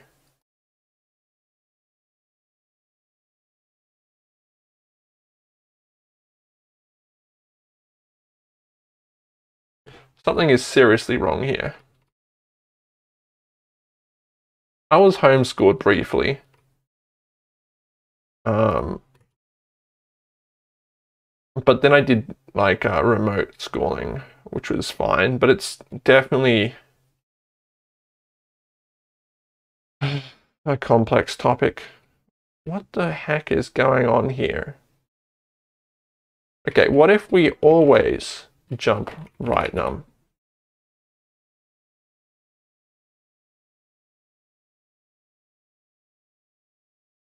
Okay, so that kind of works. What if we just negate writeNum or whatever?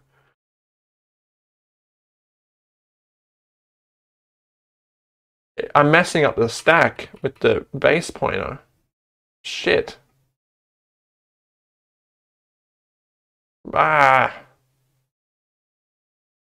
That's what the issue is. I guess I'll just mess up SI instead.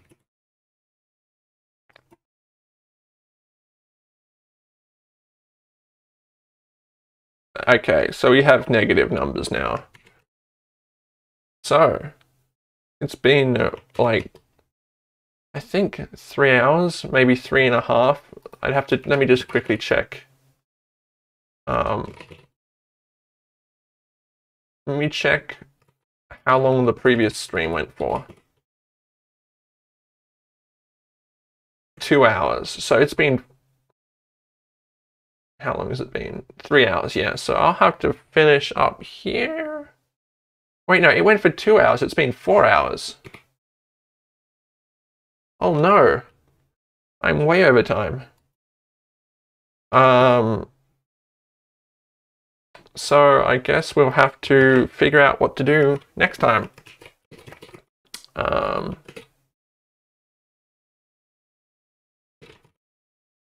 See, we'll have to replace our SNPrintf and stuff here. Let's remove all this junk. We will still have to do push string and pop string, but we will be able to start actually doing some string passing and writing next time. So this might end possibly the chapter of doing low-level dirty work. So I'll see you all later.